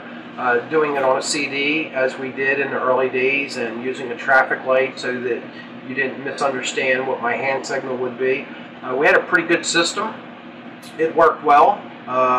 It's on a CD, you know, it's not a bunch of tape, and you don't need batteries, you know, you can just play it as it was. So I commend him for all the years that he took off from his job to assist us. That was great.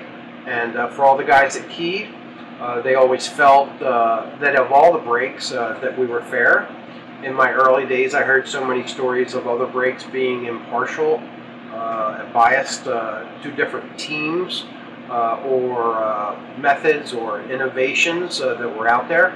And I used my technical ability and years of experience to try to be fair amongst everybody. There was a time when, you know, a 5 antenna system may have been too dominant in our industry. It became the norm, but you had to allow it to catch up. There are times that people become hoarse and they can't talk, and they may just record their own voice on a chip inside. Radio still produces the same power. The driver still does the same thing, just that the guy doesn't have to sit there because he's lost his voice because he's keyed from 9 o'clock in the morning till 1 in the morning in Jacksonville, North Carolina, that he just simply has no more voice. So, you know, we work with technology. You know, there's new things. Guys have repeater stations and they want to bounce signals and stuff off. You know, it's kind of got out of the way, got carried away now. And, you know, getting food at Sam's and Walmart and entering into the COVID area, it all becomes difficult. I probably would like to go to a couple more breaks down the road. It'd be nice if we could do a big national break out this way. Like I said, Small Driver put on for his 3-day event in LaGrange, Georgia, 2010 or something back then. A hell of a job. Jacksonville, North Carolina, for years they did such a great job. Little problem with the city, and eventually it faded out, but they stayed on their game. There's a lot of guys that can get 3 or 4 people together, be it Virginia, Illinois, or whatever, and put on a little small thing, and that's great. That, you know, at least you have somewhere that you guys can try to, you know, stay together. We're getting older. Luke's getting older. I'm getting older. I know everybody out there is getting older, and we're not so much out to go play badminton anymore. You know what I mean? We're going to key to mic. We're going to juice it up a little bit more. We might tinker with some of the things we had. You move a little slower on the back porch. I wish well to everybody that's out there. If you're ever in the area, pre-make arrangements. We're welcome to have you. And well, Tony, let me just jump in and say, brother, thank you. Well, I thank you, Luke. You know, again, I'm the works guy you have doing videos. So whatever you have to do. You've done great, and don't worry. No. Believe me, you've given me enough, and I say thank you. Okay. I appreciate you, brother. All right, guys. I bet you thought we were done. We are not. Let me grab this tube here. We're not even close to being done. Well, we're close, but we're not. Okay, this is a Ford CX 15,000.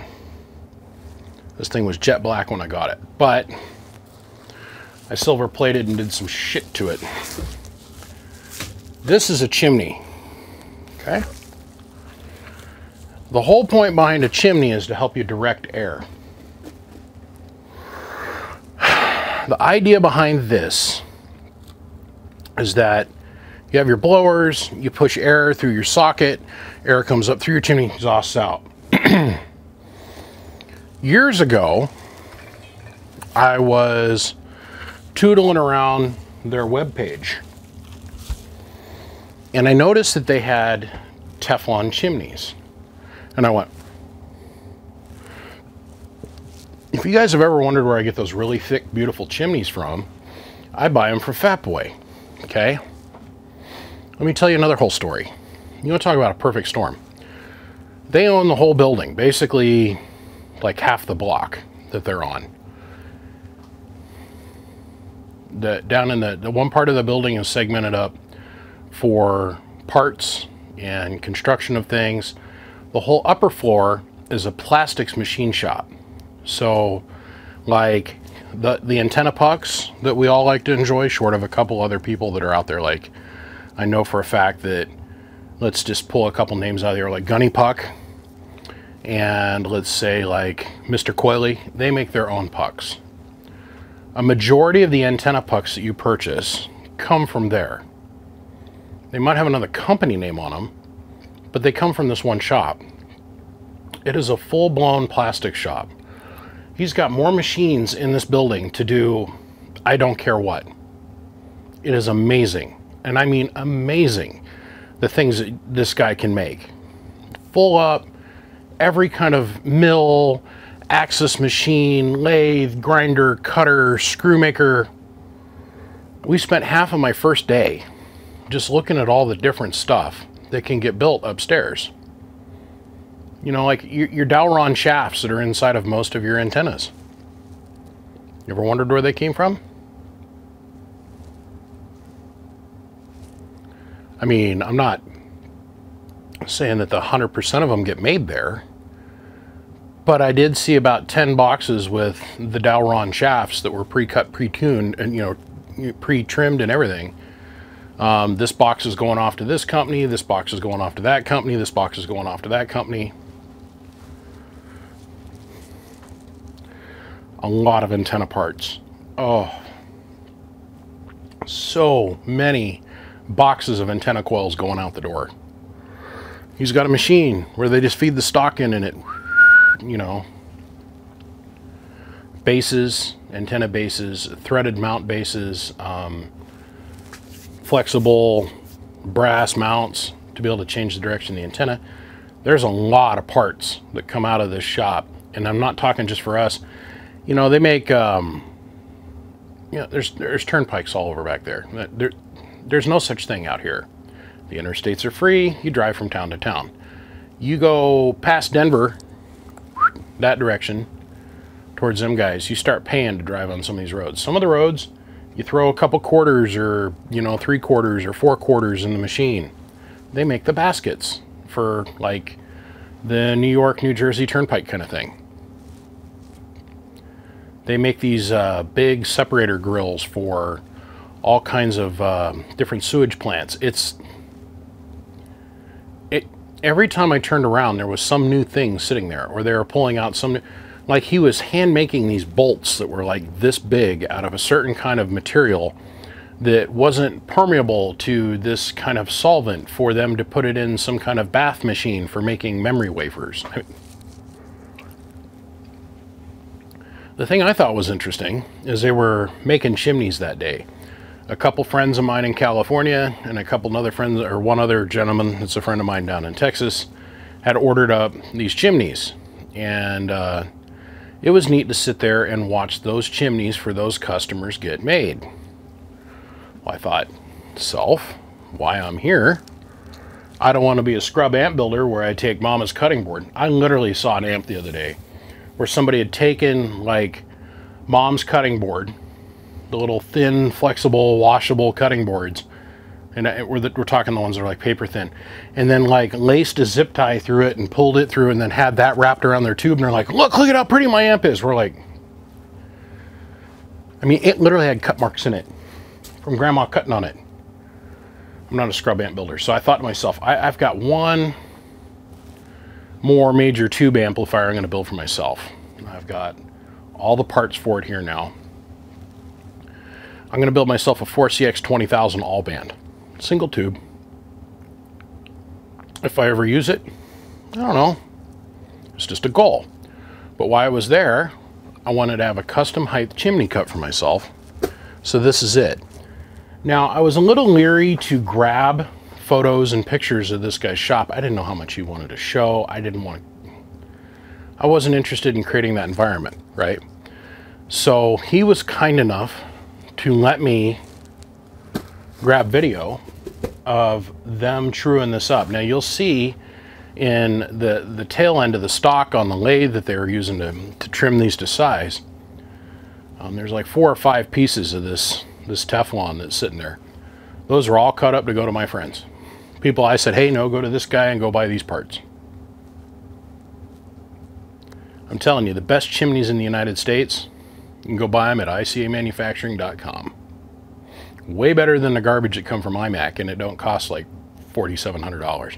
Have you seen how much they want for one of them fiberglass insulated approved chimneys? Woo.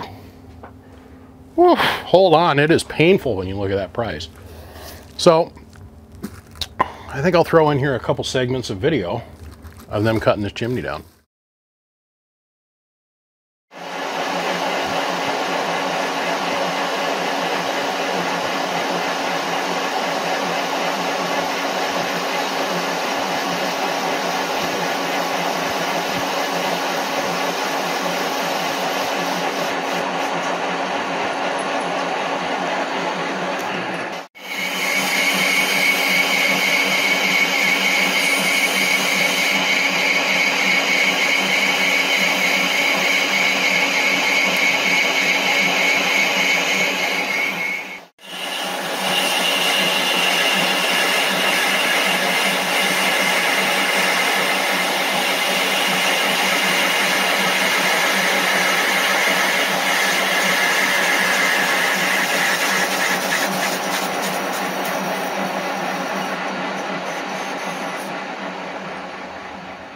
This is it, gentlemen. We're at the end of this show. I want to say thank you. I appreciate you guys for following along, subscribing, hitting the like button, leaving comments down in the doobly-doo. As always, I don't get to be here without all of your guys' support. If this is your first time watching the channel and you wonder how I can afford to go do all of these things, I work on the one-to-one system. I produce the content. You guys help support it. Come check out the guys over here. Come join us on Patreon if you can. They're the reason that you've been able to sit here for the last 3 hours with no interruptions whatsoever from YouTube content ads. Fact. I want to give a big shout out to Siglant, Bird, McMahon, Coaxial Dynamics, all of my sponsors. Penta Labs, which they are kicking butt here lately. I had a friend of mine just buy a whole bunch of 3CX 15,000s from him, not one problem, and we're talking like 5 tubes. Not one problem. And they're actually getting more power out of them than what they were getting out of their iMacs. So I don't get me into that. I don't want to run down that rabbit hole with you all, but it is what happened. We got more with Penta coming up. A big thanks to 12 in the Valley for helping me be able to go out and produce this content. He's been a constant supporter ever since I become friends with him, and I say thanks for that. Next stop, gentlemen, I went from Fatboy, then I went and I stopped and saw my buddy Brian Smith at Truck CB Sales. Wasn't really able to get an interview there, but where I went from there, Derail and Wolfman CB. It's going to be another long one. Gentlemen, I say thanks to each and every one of you. I'll see you on the next one. Click, click.